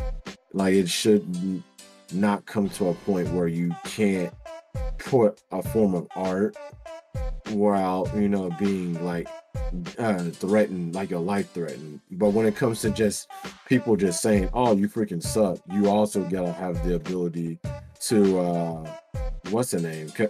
Like, for example, Twitter. If you mute people, you don't have to see that shit. But at the same time, you don't want to hide behind negative criticism and be like, "Yo, I don't want to see negative criticism because it's criticism." And you just only accept positive criticism. You're also lying to yourself. I want to also put that out there too. You want to see, at least for me, I want to see the good and the bad. Now, if you're being disrespectful, then yeah, get that off. It's like off. Goes back to that. But when it goes to, "Oh, you said this sucks, I gotta run," no. As a creator, you gotta be willing to say, "Okay, this person doesn't like this." If they're like-minded, be like, "Okay, why do you not like this art? Why do you not like this?" And if they can give a reason, then that's one reason. Then cool. Then you can build off of that. If they don't, and they're just talking out their ass, then by all means ignore it. But you don't want to just have nothing but positive, just see positive criticism, because that's not good either, because you're limiting yourself on thinking that, "Oh, if I'm putting out shit, then that shit is good." And then it also puts you in a spot where you're going to keep it to where you only want yes men, unintentionally put yes men in your corner, and you don't want that as someone who does art, whether it's music, video games, whatever form of art that you put out there, poetry, whatever art that you put out there, you don't want to put yourself in that situation where you end up like, "Yo, I only want yes men essentially next to me." You want to see the good and the bad, and then okay, you think that shit, I'm gonna put this out there and it's gonna shut you up. Like, take it as even if it's, they don't provide a criticism, say, "Hey, this is how to make it better." Use that bullshit to also as your advantage to say, "I'm gonna shut you up with this. Oh, you don't like this? Boom. Now what?" And then see if they say anything. Oh, okay. Can you hear me now? Yep. Yeah, we got you. Oh, okay. Yeah, man. Sorry about that. Yeah, I agree with all of that. Basically, as a person who's gonna be in an IT field just like you are with your, in the gaming industry, that's a lot of money for technology in general. And I feel like as a consumer, you should want to, help those people that you love. But also as a publisher, you gotta make sure you're giving the people what they want, but never stray away from your own art. Yeah, you gotta kind of keep it authentic, but also kind of appeasing. You listen for feedback, but don't go away, because you know how you want your art to be. You know how you envision it, and you know how to make it happen. And a lot of these consumers don't understand, the trials that these creators go through. And Arch had a good example again with with Cyberpunk. Street Fighter 5 is one of the good examples as well, because you saw how quickly they produced Street Fighter 5 and what happened when it first came out. That was a dog shit show when it first came out. I trust me, I paid $100 for that shit. Jesus. It was horrible, and I wish they would have done more beta testing on that to see how bad the netcode was, and because they could have fixed that. But it progressed though. People stuck around. They started offering the consumers, hey, how about a free trial to try out Street Fighter 5? If you like it, you buy it. Yeah. I think more companies should do that. They should offer free trials and everything. Like say, with Mortal Kombat, when Mortal Kombat 12 comes out, I think they should do that. Same with Street Fighter 6. Eventually, I think they should do a trial after the first season to see if anybody wants to pick it up. That goes for any game, though. That's where that free-to-play comes in, where you're trying to figure out, do you want to do free-to-play with your product, or do you want to have them pay for every single thing that comes out? No, I want to interject real quick and say I do agree with that. And you also agree with Phantom said when it comes to listening to the feedback. And when it comes to listening to your feedback, you want to be transparent. Like, one thing I like about Multiverses is that they're very transparent. We're like, yo, this update's gonna have this update's gonna have that, or okay, Shaggy is busted. What's that aspect you guys say is busted? Okay, this is what we did to Shaggy, or here's ideas of what we're gonna do with Shaggy with their videos and stuff.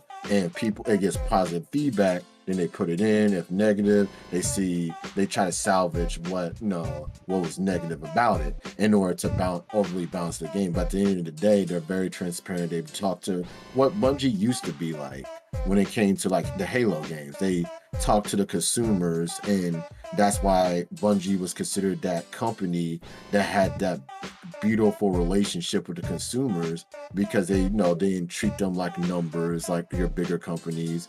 They actually listen to consumers and then say, oh, you don't like it, blah, blah, blah, blah. Like, don't ever have that attitude. And I think that's what fucked over Cyberpunk, because with that, a lot of people were mad because they were shown this beautiful game, but in those trailers they only did like the PC port, or because at the time they didn't have the PS5 and the Series X version out, so they did the PC.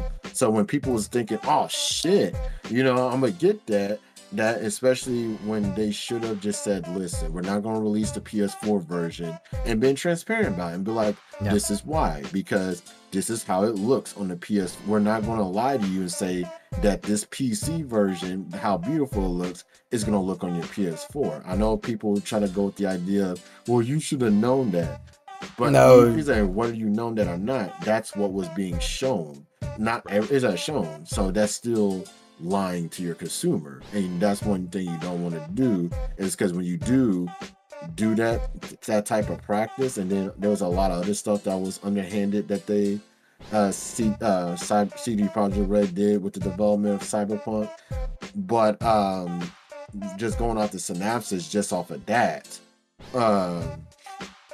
that's why a lot of people will turn against you and then start giving you, getting to the point where some people will just say fuck you, or go to the extreme and give you death threats, because they're not going to want to support a company that says, yo, we're going to release it on everything, it's going to look like this, and my version looks like shit, or the version that is supposed to be great is buggy as shit. And I'm like, wait, man, I can't even play this game, and I spent $60, and your response is, nah, you just hating on the game. Like, no, fix the game. He's like, you knew this before the game dropped. And that's why a lot of people didn't fuck with Cyberpunk for a while, until they finally gotten better with their practices, and transparency nowadays are a lot more transparent, a lot more hands-on. And because of that, that's what made people go back to, kind of forgive, even though some people don't forgive CD Projekt. A lot of people said, okay, you learned your lesson. We're glad you learned your lesson. We did lesson.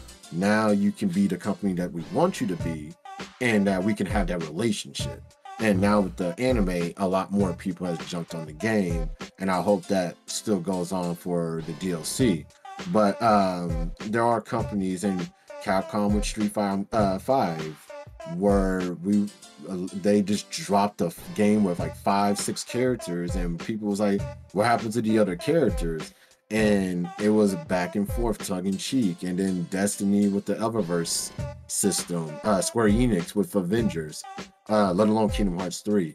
And then We don't talk about that. is that companies had their, what's the name, were Activision, unfortunately themselves, but when it came to Call of Duty World War II especially, and then I would say Ubisoft with I want to say it was like Watch Dogs Legion was the big talk, and For Honor, and I want to say it was like the newer Assassin's Creeds, like Origins on up, that a lot of people had issues because of the things that were, it's not even that it was, oh, I was expecting that and it wasn't there. That's a consumer issue. But if it's, no, it's going to be in there and it's not in there, that's not a consumer issue, that's a developer issue, and that shouldn't be told it's going to be in there. Or if it was taken out before pre-launch or post, explain why it was taken out. Be transparent.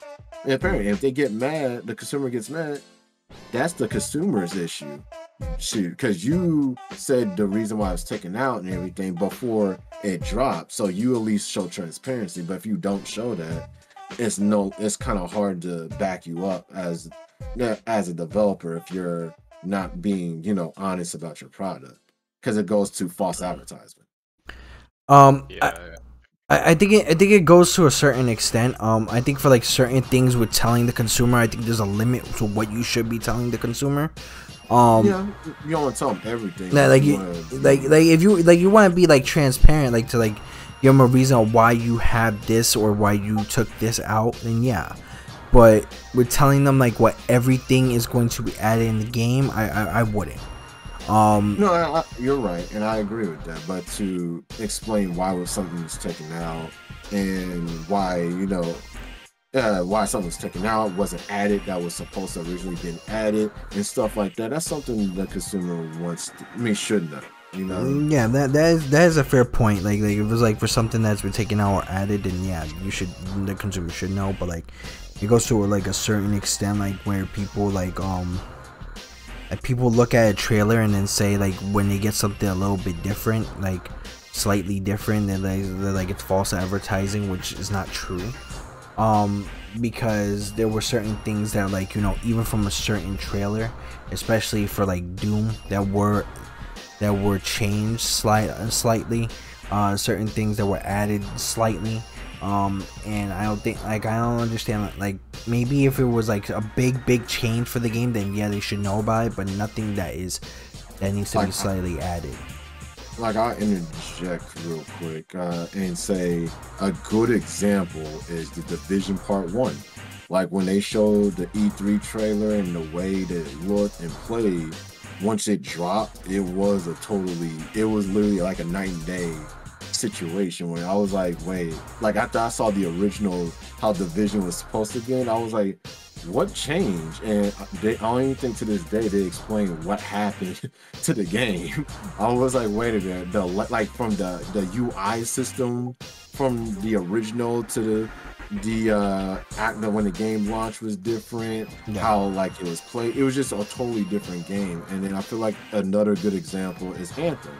In Anthem, the way how it was in the trailer wasn't the same as it was when the game dropped. And I feel like that is something that should have been talked about and like, different script writers, or something happened, whatever. You don't have to go too deep into it, but at least be like, listen, there was some change. We have to do some massive changes to where it doesn't look like how it does from the trailer, but it still has the heart of the game essentially. And even one of my favorite indie horror games did the same thing. Visage, when it came out, is totally different than how it was in the trailer from what I was hyped about. But it was still good.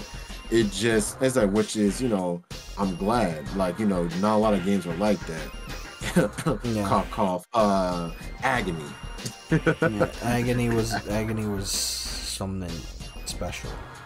Definitely was not what it was when it first was announced and the trailer dropped. And I think that's where what games like that, you definitely gonna have to explain what the fuck happened. Like that's a night and day. Now, if, like how you said, like if it's a slight change or something where it's like, you know, the game's still the same, but you know that scene's just not in there or it's been retweaked, then that's fine. Like it's still captured. The game is still the same though. But if it's like the game is like legit, you over there running off the walls, you doing gunplay, all this crazy stuff, but when the game comes out, you can't run off the walls. It's very linear, and then your character keeps twitching in some random spot in that map and like falls beneath the map for no reason. I'm gonna be like, wait a minute, what just happened? Yeah, like those changes, like anything like movements and stuff like that should be a major thing to talk about. A changing UI, I don't think should really be a big deal. As I said, like something like that is not really that intensely crazy because of the fact that the UI is going to literally be changed. Well, I mean, as far as when I meant to like UI, like if it's like, I mean, I understand, you know, like, okay, that's their basic UI is going to be changed. I mean, as far as like the way how the UI is works within the game, like if it's like, you know, goes with like the gameplay and then play, and it's like, I'm trying to give a good example. I mean, interject with that. Are you talking about like how you go to the menu, you're trying to figure out how to like work the menu and stuff like within the game? Like for example, say for instance, you have like how the UI system is like Resident Evil 2 remake, but when you get the game, it's like the original Resident Evil UI system. You're like, wait a minute, that type of deal where it's like, you know, where it's supposed to be like in game and you don't have to, the game doesn't pause, like, you know, it's seamless with your gameplay, but then when you play the game, it's not like that. Okay, so like if it works well with the gameplay. Yeah.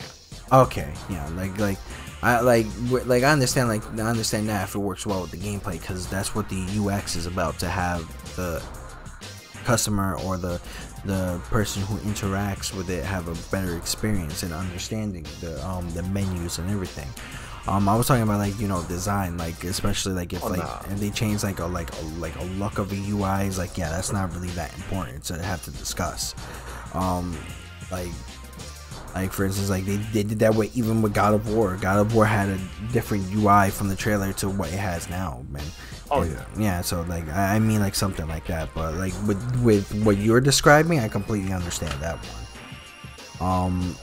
And I guess like when it comes to like this topic, especially with what, like, you know, like I think what like, you know, a consumer should be accountable about. Let's talk about the leaks, the GTA 6 leaks. So they went ahead and discussed it, that it was a whole bunch of leaks, like 90 plus videos. Apparently it was 10,000 pages of coding.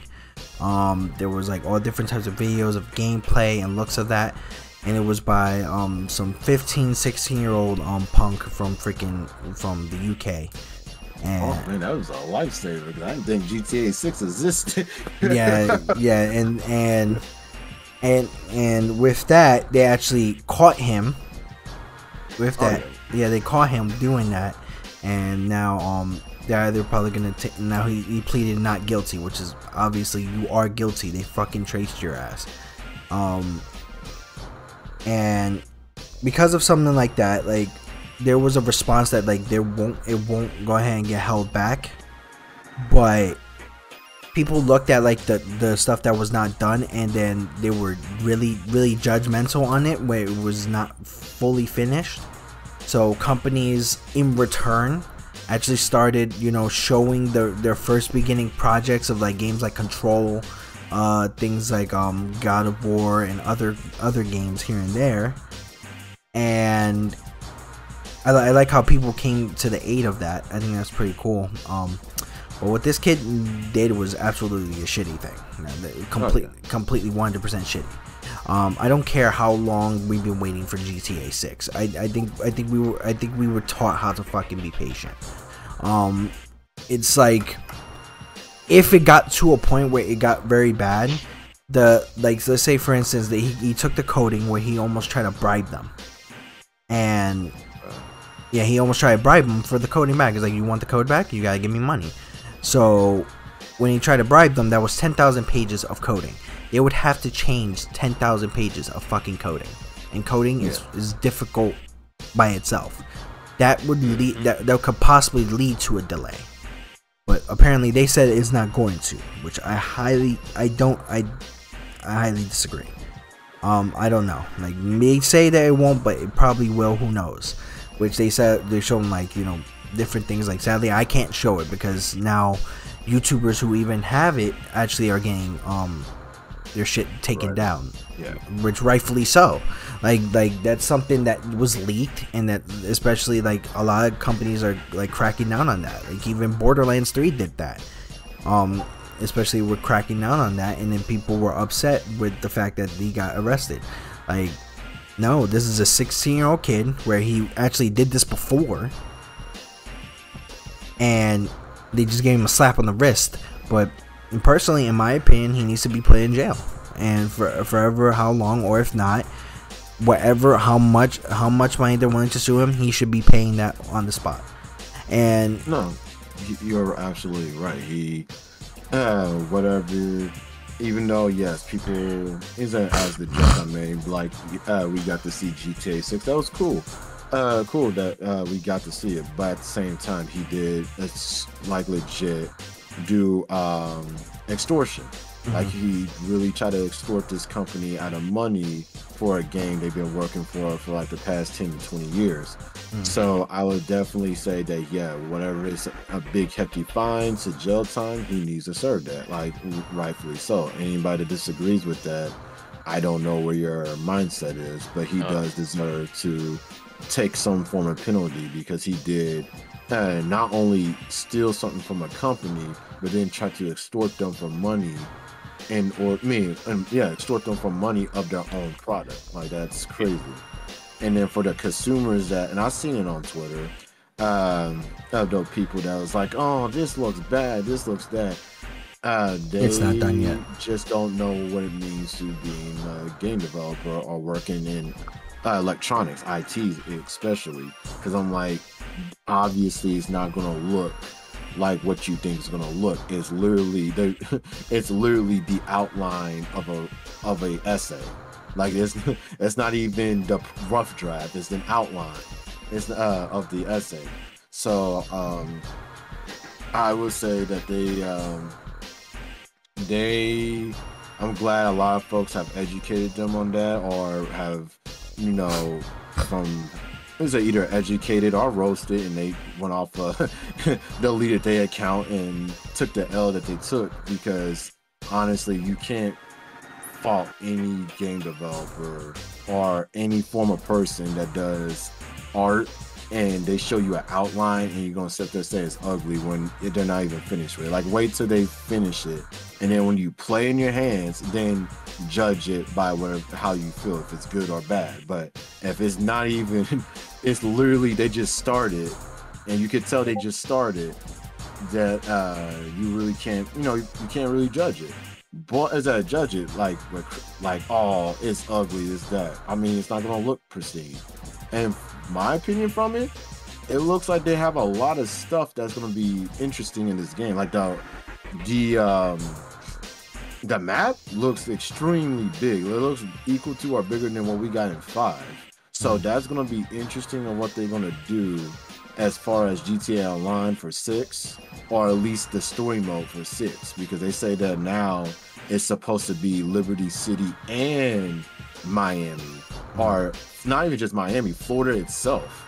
So you got like legit NYC and freaking Florida and one GTA game, and then possibly maybe going to California or some other places. So you got like 3 different areas, and then it's gonna be a really big map. I just hope that the game can hold it all. Like, it doesn't, do how Cyberpunk was when it first came out and shit it so.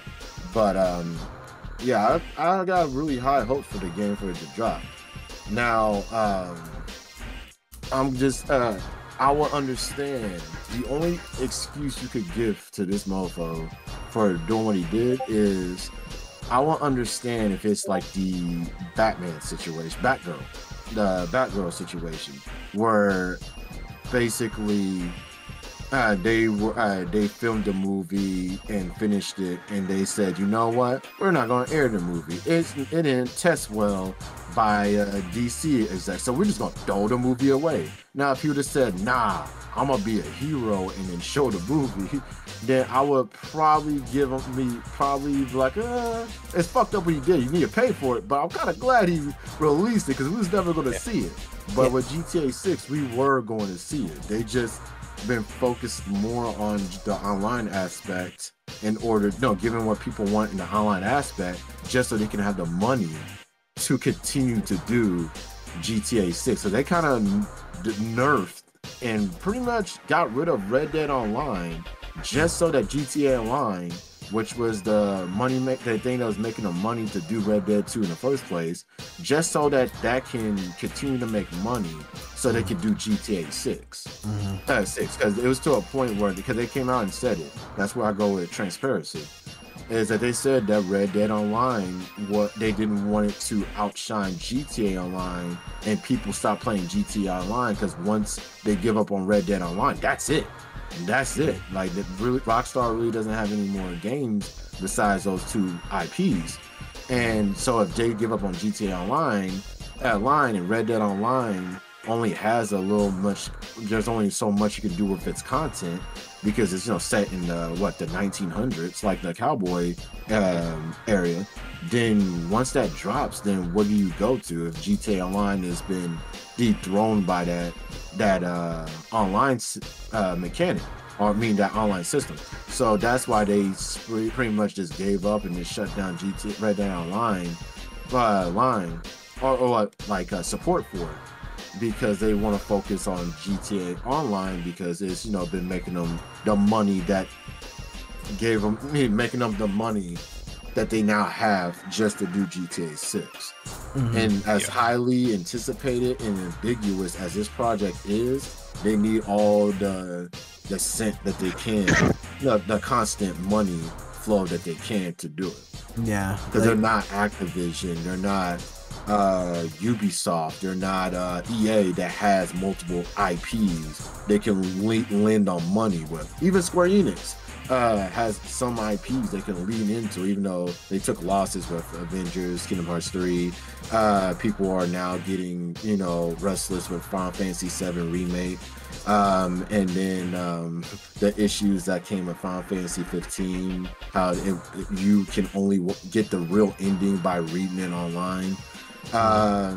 It's just, but Rockstar isn't like that. Rockstar, in a sense, is like CD Projekt Red, who has only The Witcher and Cyberpunk. So they really had to rely on GTA Online to get that to fund GTA 6. So I understand, even though it sucks that it's been it's taken so long for 6 to drop, I'm actually happy that it is, because now we can play GTA 6 on the PlayStation 5 and Series X, which gives you not only 4K capabilities, but a lot of people don't realize it also has 8K capabilities. It says it on both the boxes. So we could actually do 8K on both those consoles, and then 8K if your PC is strong enough, and do Grand Theft Auto 6. And so it's like sometimes patience is better, wins the battle or not just wins the battle. Impatience may win the war, but patience always wins war. Patience wins the battle, and patience wins the war. Yep. Yeah. I'm gonna agree with that. Everything you guys saying on that. How he could have handled the situation differently. He probably could have not went to jail if he did this. Basically, he was acting like a black hat hacker, you know, holding them for ransom. He could have been a gray hat hacker, you know, telling the flaws of their, you know, the whole company, be like, hey, I broke into this. You need to up your security. You know, he could have told them that. Yep. But no, he wants to hold them ransom. I don't feel like there's any type of good hacker, only unless like it's used for like certain things, like government wise. There is on that. Like I said, this is what my field I'm studying right now, man. There is. That's why you have the white hat hacker and everything. That's the pen testers that you have, like for like banks and everything. And they're pretty much, they go in there, they do this to tell them, hey, this is what's wrong with your system. They brute force in there to do everything's a type of you know, type of hacking in there just to get in there. Tell them, hey, you need to up your, you know, your system, or else you're gonna have leaks. For stores too. It's called loss prevention. Yeah, that's what. Okay. Yeah, that's what it is there for. I mean, yeah, there is a good hacker out there. You have to know how to hack in order to beat a hacker. Then, you know, that's what I do. Yeah, because sadly those aren't in the gaming industry. Yeah, that's what they need more of, and that's the problem. There are, but they're not as blessed. Like, for example, they're not. It's not only just prevalent, but they're not really talked about compared to the ones that do hack, like just like the black hat hackers that does it for ransom, that does it trying to get that quick. But you guys, like the other ones, really, like for example, the ones that like the ones that pretty much, it's like you, I wouldn't say modders is on that line, but you have people that know when they did GTA 5 and Unreal Engine 5, and because apparently that was in the makeup of GTA 5, but then they didn't want to put it in there. So there was people that actually was like, okay, we're going to do what we got to do to make that happen, and they did it to show, not to make money off of it, not to do any of that, just to show, hey, this is what you can do to make money, or this is what your product looks like if it was like this, and that's when those people they invite into their teams in order to help fix the game. Like there's even people that I think Cyberpunk had some folks that were, out when CD Projekt Red got hacked, that there were people, some of those people were invited to help fix their system in the game. And so because they was like, yo, y'all's system's ass, I need to fix that. But as far as the hacking that you're talking about, Craze, yeah, you're right. That type of hacking, we do hear a lot more than the other type of hackers, and those are the type of hackers that do need to pay, because what they're doing is extortion, is what's the name? There's another crime that goes with it, not espionage. It's bribery. Bribery too. Yeah, bribery is, but that goes with like extortion, and so they do need to pay for that. Yeah. Nevertheless, need to pay. Yeah, like I know where Phantom is coming from, where it's like like there is like the good hackers in that area, but like what this kid was doing, it was definitely not good hacking. It was yeah, of course, just like hell no, like. I understand, like if a company, like a special like if the company itself says like, okay, so hack our game, tell us what's wrong with it. Yeah, of course, and that's a good hacker, because that also brings up in the idea of also Q&A. So and keep going. I'm sorry. Yeah, but yeah, what this kid did with just the explosion, like even if you're just intentionally just doing it on purpose, just to hack. I if you're not hired by a company to help them out in any type of way, then no, it's still wrong. Like it's still not your job to go ahead and hack the game, to go ahead and just like tell them, oh no, you messed it up. No, unless they hired you in doing so and you have the actual credentials to do so. No, I don't feel like that's right either. Like, and then like in that area. No, that's a 16-year-old kid just doing his shit. I mean, he didn't just go after the game industry. He went after freaking Uber, man. So he did with Uber, and then like I'm sorry. He was trying to make some money. That's all he was trying to do. Like it was horrible. But you know, when it comes to like hacking and stuff, you know, that's the problem with the game industry. Look how many leaks there's always are when they announce a new game. Like, how many times have we said, "Oh, there's a leak for this game now"? Like, the fighting game industry is like one of the biggest things that get, you know, leaks. Like, look what happened with Street Fighter 6. Yeah. Now all the characters leak. Yeah. Well, not only just Street Fighter, but Capcom itself got leaked. That's how we know about Resident Evil Code Veronica, Outbreak, and all the Resident Evil games that's being remaked as we speak. That Dragon Dogma is getting a sequel. How legit there's talks about Lost Planet, and then there was something to do with Onimusha, possibly, and like all these what's the name, Marvel vs. Capcom 2 and possibly 4. That's how we know about that, and it's just getting as prevalent as the Marvel leaks. Like, like we starting to get so many leaks about Marvel with that. Like, as soon as they drop a trailer, or they say, "Yo, Captain America Part 4," all of a sudden, boom, the whole script is on the internet. You're like, wait, what? Yeah. Or the trailer that was supposed to have been set for D23, or it was supposed to be set for a special event, like the Ant-Man 3 trailer that got leaked. Yeah, for instance, like, in true honesty, like, it's like, I understand like the leaks for that, but like unless it's like for like a good nature, like what Phantom describing, like for the job, like, are they doing so? If they tend to clap back, a lot of people get pissed off about that. So it's like, you can't really be upset if you're leaking their stuff illegally and then they clamp back on that. It's like, they get mad about it. I mean, honestly, people are gonna get mad anyway. Like, you, like, legit.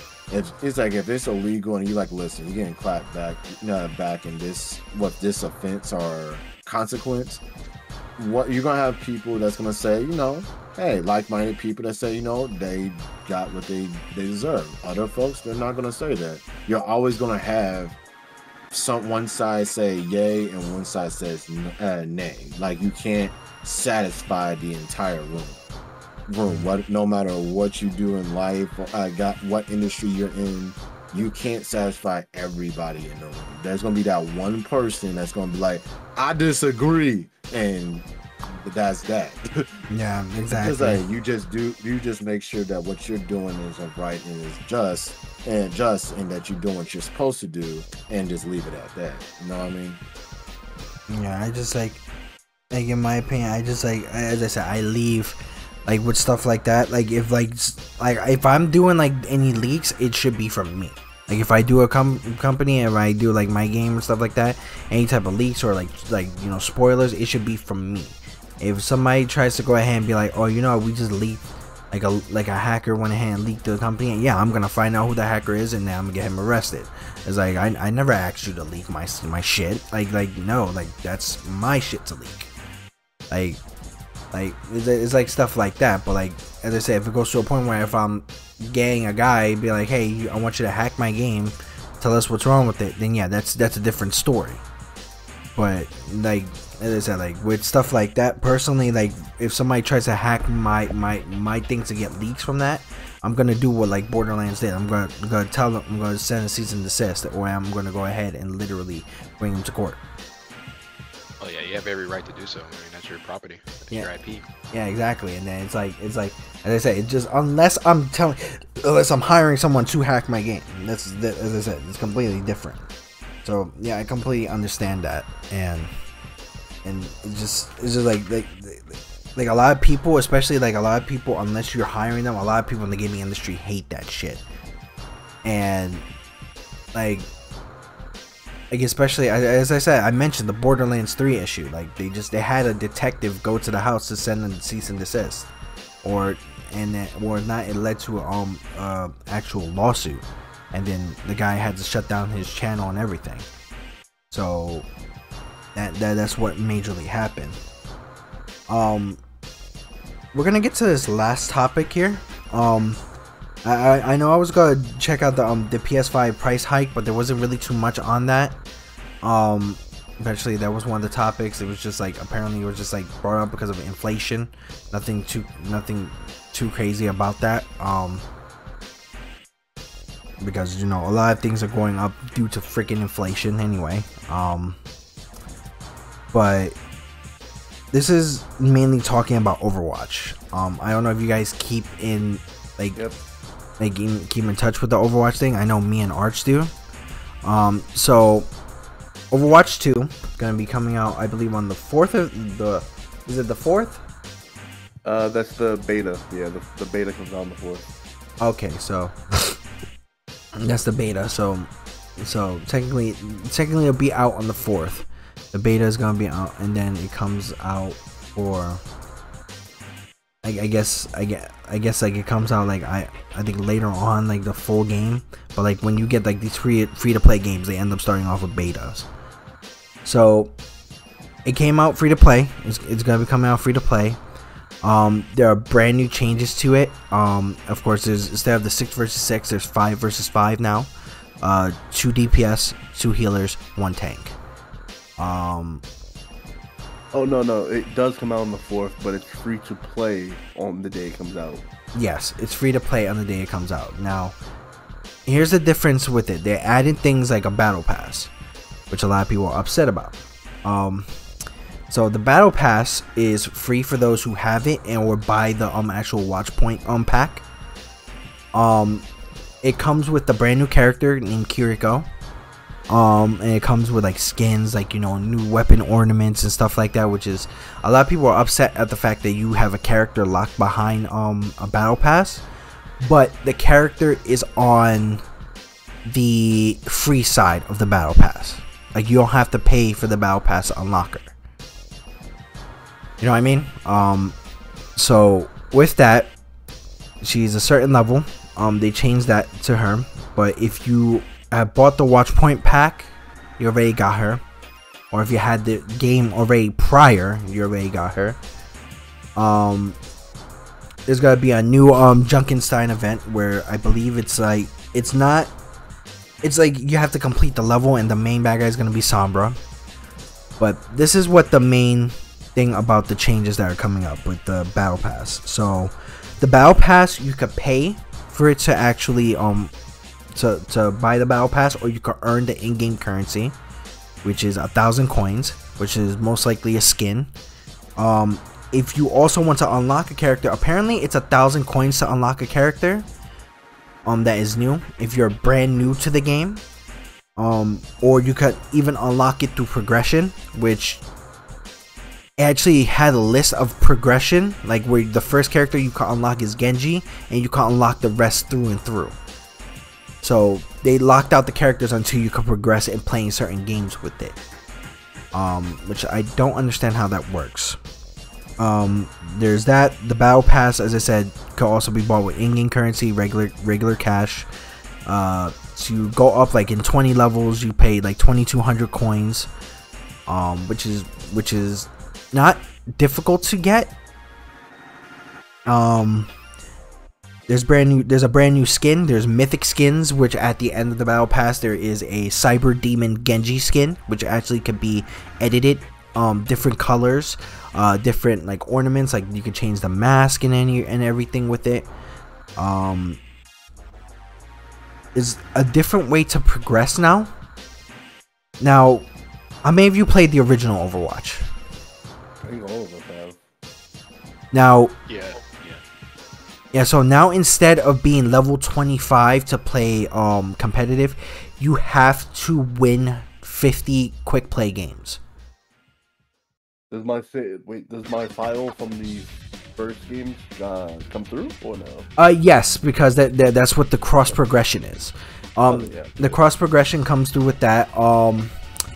I think they still do that, even though, because like with I believe it's with new players, but I'm not really sure how that goes with players who have it. With that, they have a different progression for the roles. Now for 5, instead of 5 games, it's 7 for each role that you have to win to get a certain rank in those roles. I think when you progress, it shows you the 7 games that you played, the map, and the 3 main characters you played during that match. That's one major thing. Medals are completely gone. They made no sense anyway. Yeah, they to a certain extent for me. Like for me, like I don't understand why I have a gold medal as a Zenyatta over a Reaper or a Soldier. It's not even that. It's like, what do you really get from medals besides discrimination? And nobody can else see your medal besides you and your friends, or somebody really stalking your profile. I guess. I think it shows like where the roles have to like literally apply in. Like for instance, like as I said, like a healing medal should go for supports. Like I don't see like a reason of why, like if I'm Zenyatta or Lucio or Mercy, I want to heal a character, but then Soldier somehow has more has gold healing over a Mercy or Moira. That's what I mean where they stand out. I think eliminations can go for anybody. Damage should go for the damage area, and objective kills should go for the either, you know, like for anybody, and objective time should be mainly for tanks. That's where I think it goes, but they completely got rid of it. There's eliminations, assists, and in deaths there is a list of where like you can see how much damage someone is doing, how much healing someone is doing, and how many minutes they have on a point now. It also shows like your weapon accuracy, your direct hits, all that. The report system got just as strong as Call of Duty's. Now they are able to listen to your actual speech in-game chat. I mean, PlayStation 5 already does that too, especially with the PlayStation Party transfer. Yeah, but now they're doing this because they're keeping, like, you know how like most accounts have SMS text? Yeah. Now they're possibly going to be able to do that to a point where they can ban you from your phone number. So now if you have that phone number and you're trying to make another account with that phone number, you can't go ahead and make another account. I'm getting banned the first week. Depending on how much I rage. What? Yeah, I rage a lot. I try to be the nice person, but I have like 76 videos of toxic players being assholes. As a Reaper main, I'm definitely getting banned the first week, so that's gonna be fun. Yeah. There's that, and Kiriko. Well, first of all, what do you guys think about these changes first? They're alright, but I'm actually want to get into Kiriko. I just seen like her gameplay like yesterday, and I already said that she's broken, and people are going to misuse her incredibly. Okay, let me ask a question. Who plays what in Overwatch? Like, I know you said you were a Reaper main. I'm a Reaper and a Sombra main. Drac, who do you play on Overwatch? Mix of everybody, but mainly I just play the healers. So you'll mainly see me as Lucio, Moira, and Mercy. Okay. What about okay, so like Phantom, have you played Overwatch? I'm a Junkrat main. Okay, no problem. What about you, Zet? Have you played Overwatch? Haven't played in a while, but I was mainly a Zenyatta main. Okay, cool. So here's what's happening right now. Before I get into Kirito, there's a passive now for the DPS area. Now when you get a kill, your speed, I think your reload speed is boosted. So that's what happens when you get a kill on the DPS area. They have a passive now where your reload speed is faster.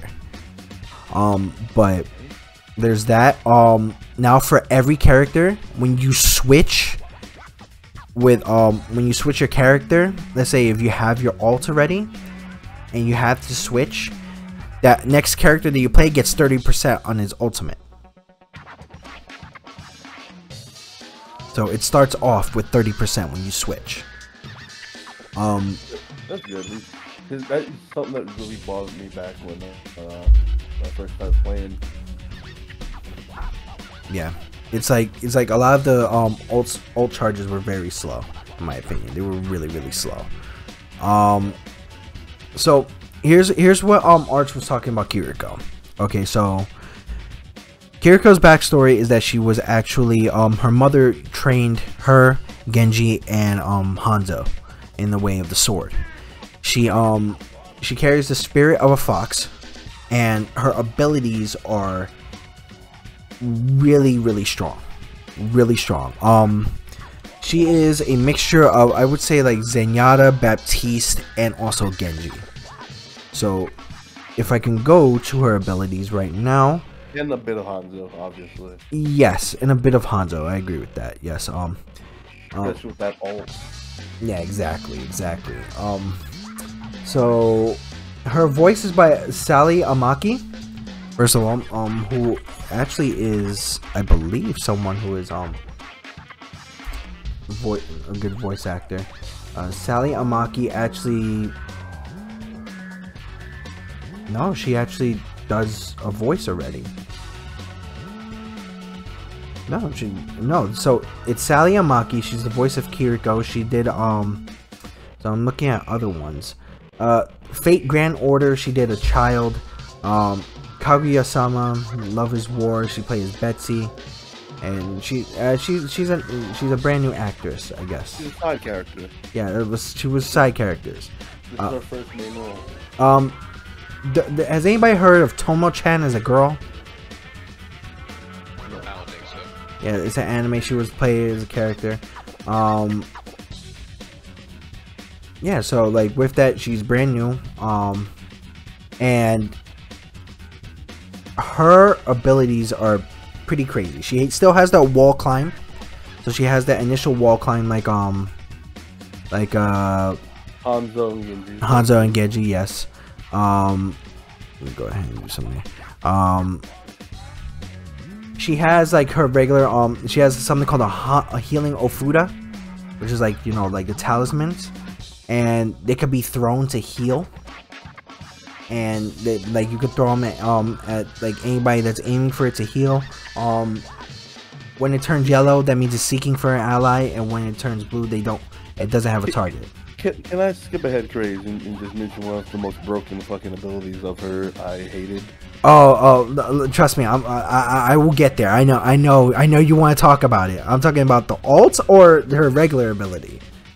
One of her regular abilities. Okay, let's just say the jump one for now. Okay, let me go straight to that. The swift step. Are you talking about the swift step? Yes, I am. I fucking hate that one. Okay, so first of all, before that, she has a kunai, which is a second ability. If it gets like multiple critical shots, it does more damage, but she's very hard to aim at. The swift step. So the swift step can be used on any character. Just say what it does. Okay.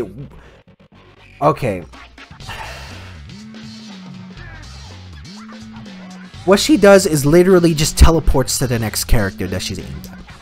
She can jump through walls, no matter how far her teammate is. She can To just teleport. Yeah. So she's like freaking hit off of Dragon Ball Super. Pretty much, but I don't think that's the broken ability. I think the broken ability here is the protection Zuzu. That's one of them. But no, the swift step with the protection Zuzu are broken. Yeah. Okay, so the protection Zuzu it's something that grants immortality and literally stops negative effects. So for instance, if Junkrat's wheel is going towards a team, I could throw the protection Zuzu before it hits, and then it won't kill the team. It will do damage to them. It will protect them from that tire. It basically causes no damage, but it only lasts like what, 2 seconds, 2 3 seconds. Yeah. If 3 people are earth shattered by Reinhardt, I could throw it to that group of people and they won't be shattered and stunned anymore. Or if anything, like if they're put to sleep by Ana's sleep dart, boom, protection Zuzu, boom, everybody's awake now. It counters Ana's grenade, her sleep dart, Ash's dynamite, Junker Queen's rampage, which is bleeding, May's blizzard, Reinhardt's earth shatter, and Sombra's hack. It's basically your one and all. Like, oh, everybody on the enemy team about to run in and cast ults. You can just cast this one ability and it literally does nothing. Now, what do you guys think so far about this character? She sounds broken. And by the way, that protection Zuzu is a normal ability, and the cooldown's only like what, 10 to 15 seconds. Yeah, it's like the same thing for the immortality field. She's gonna get reworked / nerfs day one. Yeah, that's what I said. I don't think she's gonna get reworked because of that. I think it's because of the ult. That's why. I think. What's the ult do? I didn't see it do anything. All right, the Kitsune Rush is literally a straightforward path. It's where the actual fox thing goes. So what it does, it literally does things like it boosts and accelerates the movement, attack speed, and cooldowns of each character within that area. So let's say, for instance, let's say if I'm playing Baptiste, right? And I have my abilities like the healing and everything. I will move faster with Baptiste, be able to attack faster with Baptiste, and my cooldowns will be shorter because of her ultimate, if I'm in that range. It basically just resets all cooldowns. Pretty much. It's a 60% cooldown reduction.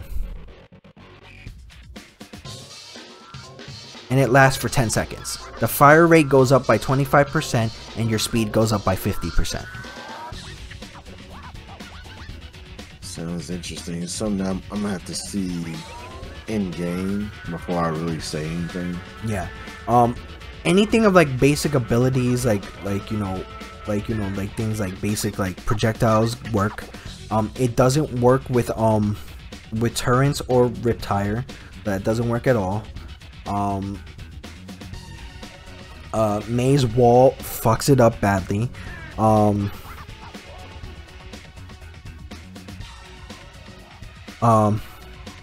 Sad part is the biotic orb from Moira gets a cooldown benefit, but the immortality field from Baptiste doesn't, which is bullshit. Things like from Zarya, her particle barrier, her projected barrier, and the sentries for Symmetra don't get benefits. Like literal basic projectiles and basic primary attacks. And she is a damage sponge, considering she does have 200 health. Yeah. Which is just like 50 above Baby Diva. But she has the Mercy ability where she stays out of combat. She automatically heals herself. Yeah, so it's like the only way to counter her is with either Sombra, Roadhog, to actually like one shot hit her, or Moira, who literally is supposed to counter people like Genji and Hanzo. So that's the only way you can do with that. That's the brand new character. And she's gonna be unlockable at level 55 on the Battle Pass, and which is the free side. And with that, she's also going to she's a support character, straight up brand new support character, which the lineup is going to be more supports. And like the new characters for this first, because they had like a whole entire roadmap for it. The first part of the roadmap is just new supports and tanks, no DPS, which is interesting. Yeah, and she's probably gonna be one of the biggest played supports. I know for a fact that the support, because of her character, the supports are gonna be seeing more plays. Because with the beta, to play tank and DPS, it was 10 minutes of a wait. For support, it was 2. So, what do you guys think about like all these new changes? My favorite character. It's gonna be incredibly difficult, especially if you have a really good play. I'm thinking as a Reaper main, because my job as a Reaper main is to sneak behind and get killed from behind. That's what his shadow step is for. But if she sees me killing somebody, she can just teleport straight through the wall because there's no range. She doesn't have to see where she's teleporting. She can just aim at one of her teammates that's wounded and teleport across the map. Actually, I think there is a range. No, it's a max range, 30 meters. 30 meters. 30 meters? 30 meters. It's a 7-second cooldown. But how big is the map? That's the thing. It's some of the same maps from Overwatch, and it depends on which map you're on, and some of the new ones. I'm not sure. A lot of those maps from Overwatch 1 are just a lot of big corners. That's all they are. Yeah, I don't know. All I know is that it's only 30 meters. Like a lot of them were like past. So Overwatch map size, like it goes to a point where it's like where are these, what sizes are these maps though? All right, so let me see. Okay, so let's see if I can like find an idea of how big the map is. Because I'm trying to see like through meters, and like how big it is through meters.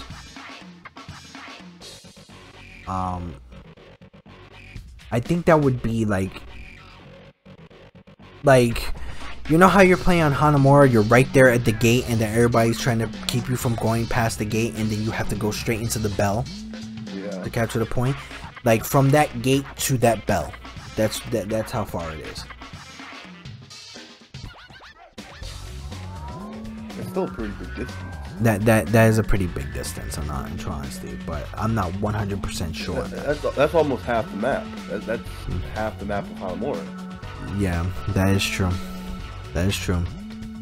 But especially since there's only like 2 choke points, and that's the gate and the actual door. Yeah, that is true. Let's just hope, like, because as I said, like there's major changes that come from it. So we have to see how that goes. If most likely they might have to do changes. And if they do change, they're going to have to. If either to her or they're going to be increasing people, who knows?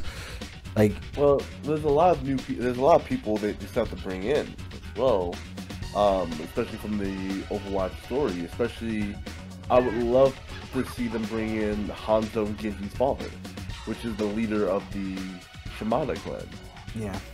Who is technically still alive in the universe. Yeah, they could definitely do something like that. They could also bring in, apparently Farah had a sister.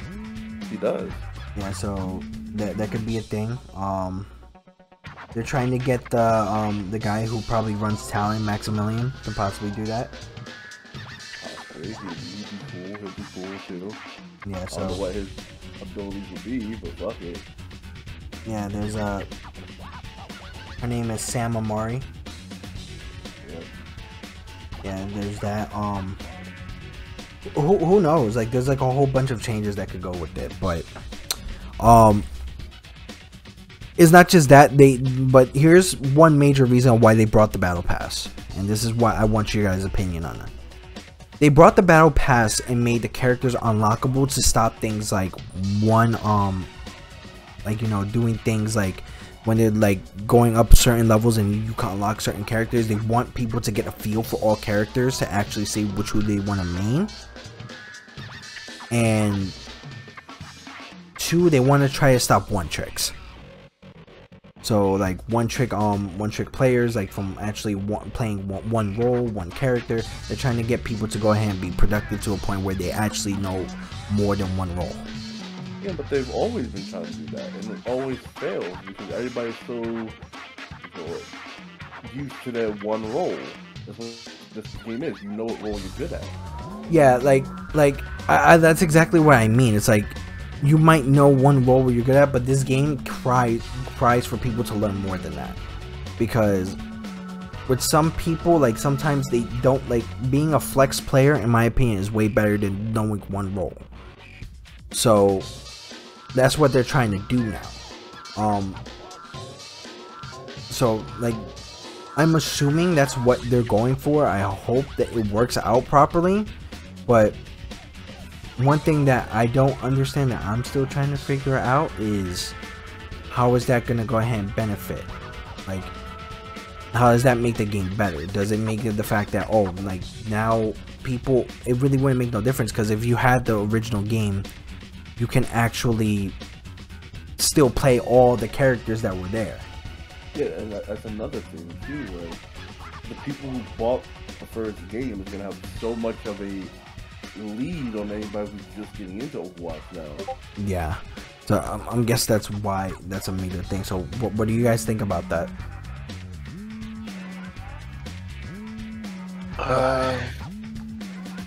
It's their way of probably getting people to buy the original game. It's a tactic to do, because that's the, if they're saying that you can, if you have the original game, you can play everybody from jump. But if you have part 2, just part 2, you have to start from scratch, try and play each and every character, or unlock every other character. Then it's gonna force people to want to buy part 1 and up the sales of part 1 just so they can have that edge. They won't feel like they won't have that edge when part 2 drops. Honestly, what if they want to really, like, it's a unique strategy, money strategy, but if they want it to be, you know, really fair, just make it whether you have part 1 or not, start from 0. But I know a lot of people in the community is not gonna want that, where they're like, nah, I want all my stuff from part 1 to be on there. Why do I gotta start from 0? Even though, I mean, it would make sense, but then not a lot of people is gonna want to do that. Yeah, because I'm seeing like on the forums that a lot of people are on the, like, they're literally on the fence for both of them. So it's like they literally split the community on what the decision is. So I have to see what it is, because I know like that's gonna be a thing. I'm gonna be playing that like competitively. I'm gonna be playing Gundam Evolution competitively when it comes out in November, which is like the Gundam version of Overwatch, which I played on PC and it's really good. It's fun as heck. It is. It really is. It really is. And I think that can actually work pretty well. If you don't like anything of Overwatch, you don't want to support Blizzard based on what they did, that's one of the games you would go for. But yeah. So like, do you guys have anything like final to say, like, before we close this out? Like, anything you guys want to say, like, about any of the topics or anything like that? Nah, pretty much good conversation from everybody. Learned a lot from especially from Overwatch 2, because I haven't been paying attention towards it. So y'all talking about different characters, the lore about stuff that I didn't even know about, like Hanzo and Genji's father, being who he is and what he can do if he's ever introduced in the game. Makes me actually excited for what they're going to do for the future of Overwatch, and along with the conversations with Grand Theft Auto 6 and remasters and remakes, some games that I didn't even dive, like, wow, I forgot to, you know, I can't believe I forgot that, or wow, I don't even know about that. And you know, now you put me on to a game that I want to actually check out and be like, okay, now I wonder why so-and-so wanted a remaster, so-and-so wanted a remake of this. So a lot of good conversations, a lot of good feedback, a lot of good vibes all around. So great job to everybody. Yeah, I appreciate all you guys for popping in. Thank you very much for doing another episode with me. I appreciate all you guys who came in and, you know, literally, you know, came in through the audience. I, like, you know, especially like people came in like Mary and other people. I appreciate you guys for, like, you know, contributing your opinions. I appreciate it very much from you guys. Thank you. It's no problem. All right.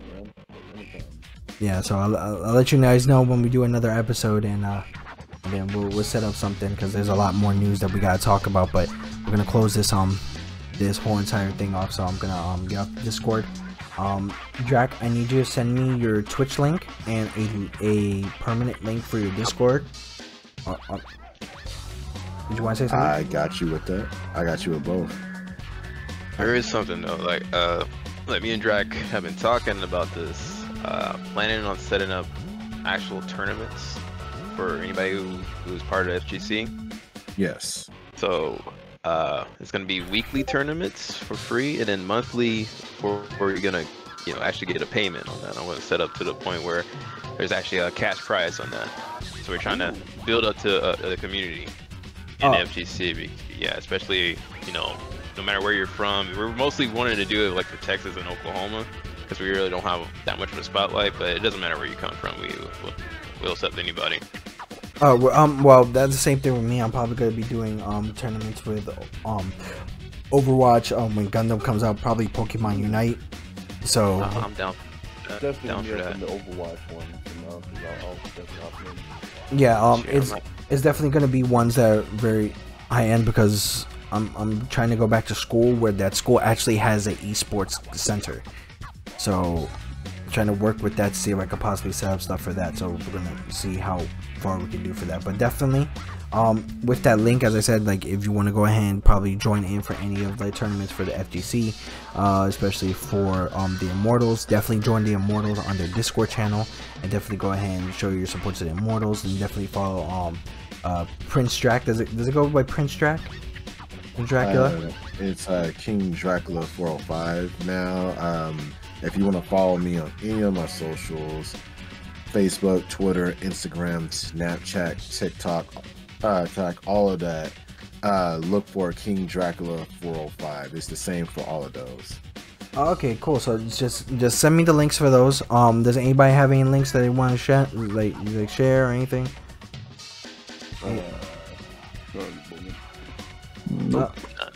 Nah, once I get this set up and stuff, then I'll start sharing it. But not at the moment. I get my new laptop and I set my YouTube for already. Okay, no problem. We get that. We go ahead and get that ready.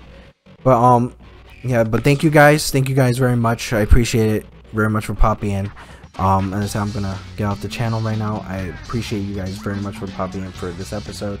I'll let you know when we come out with a new episode, and when this video comes out, I'm definitely gonna share it with Drac so he can share it on the Discord channel. All right. All right. Thank you guys. I appreciate it very much, and you guys have a good night. All right.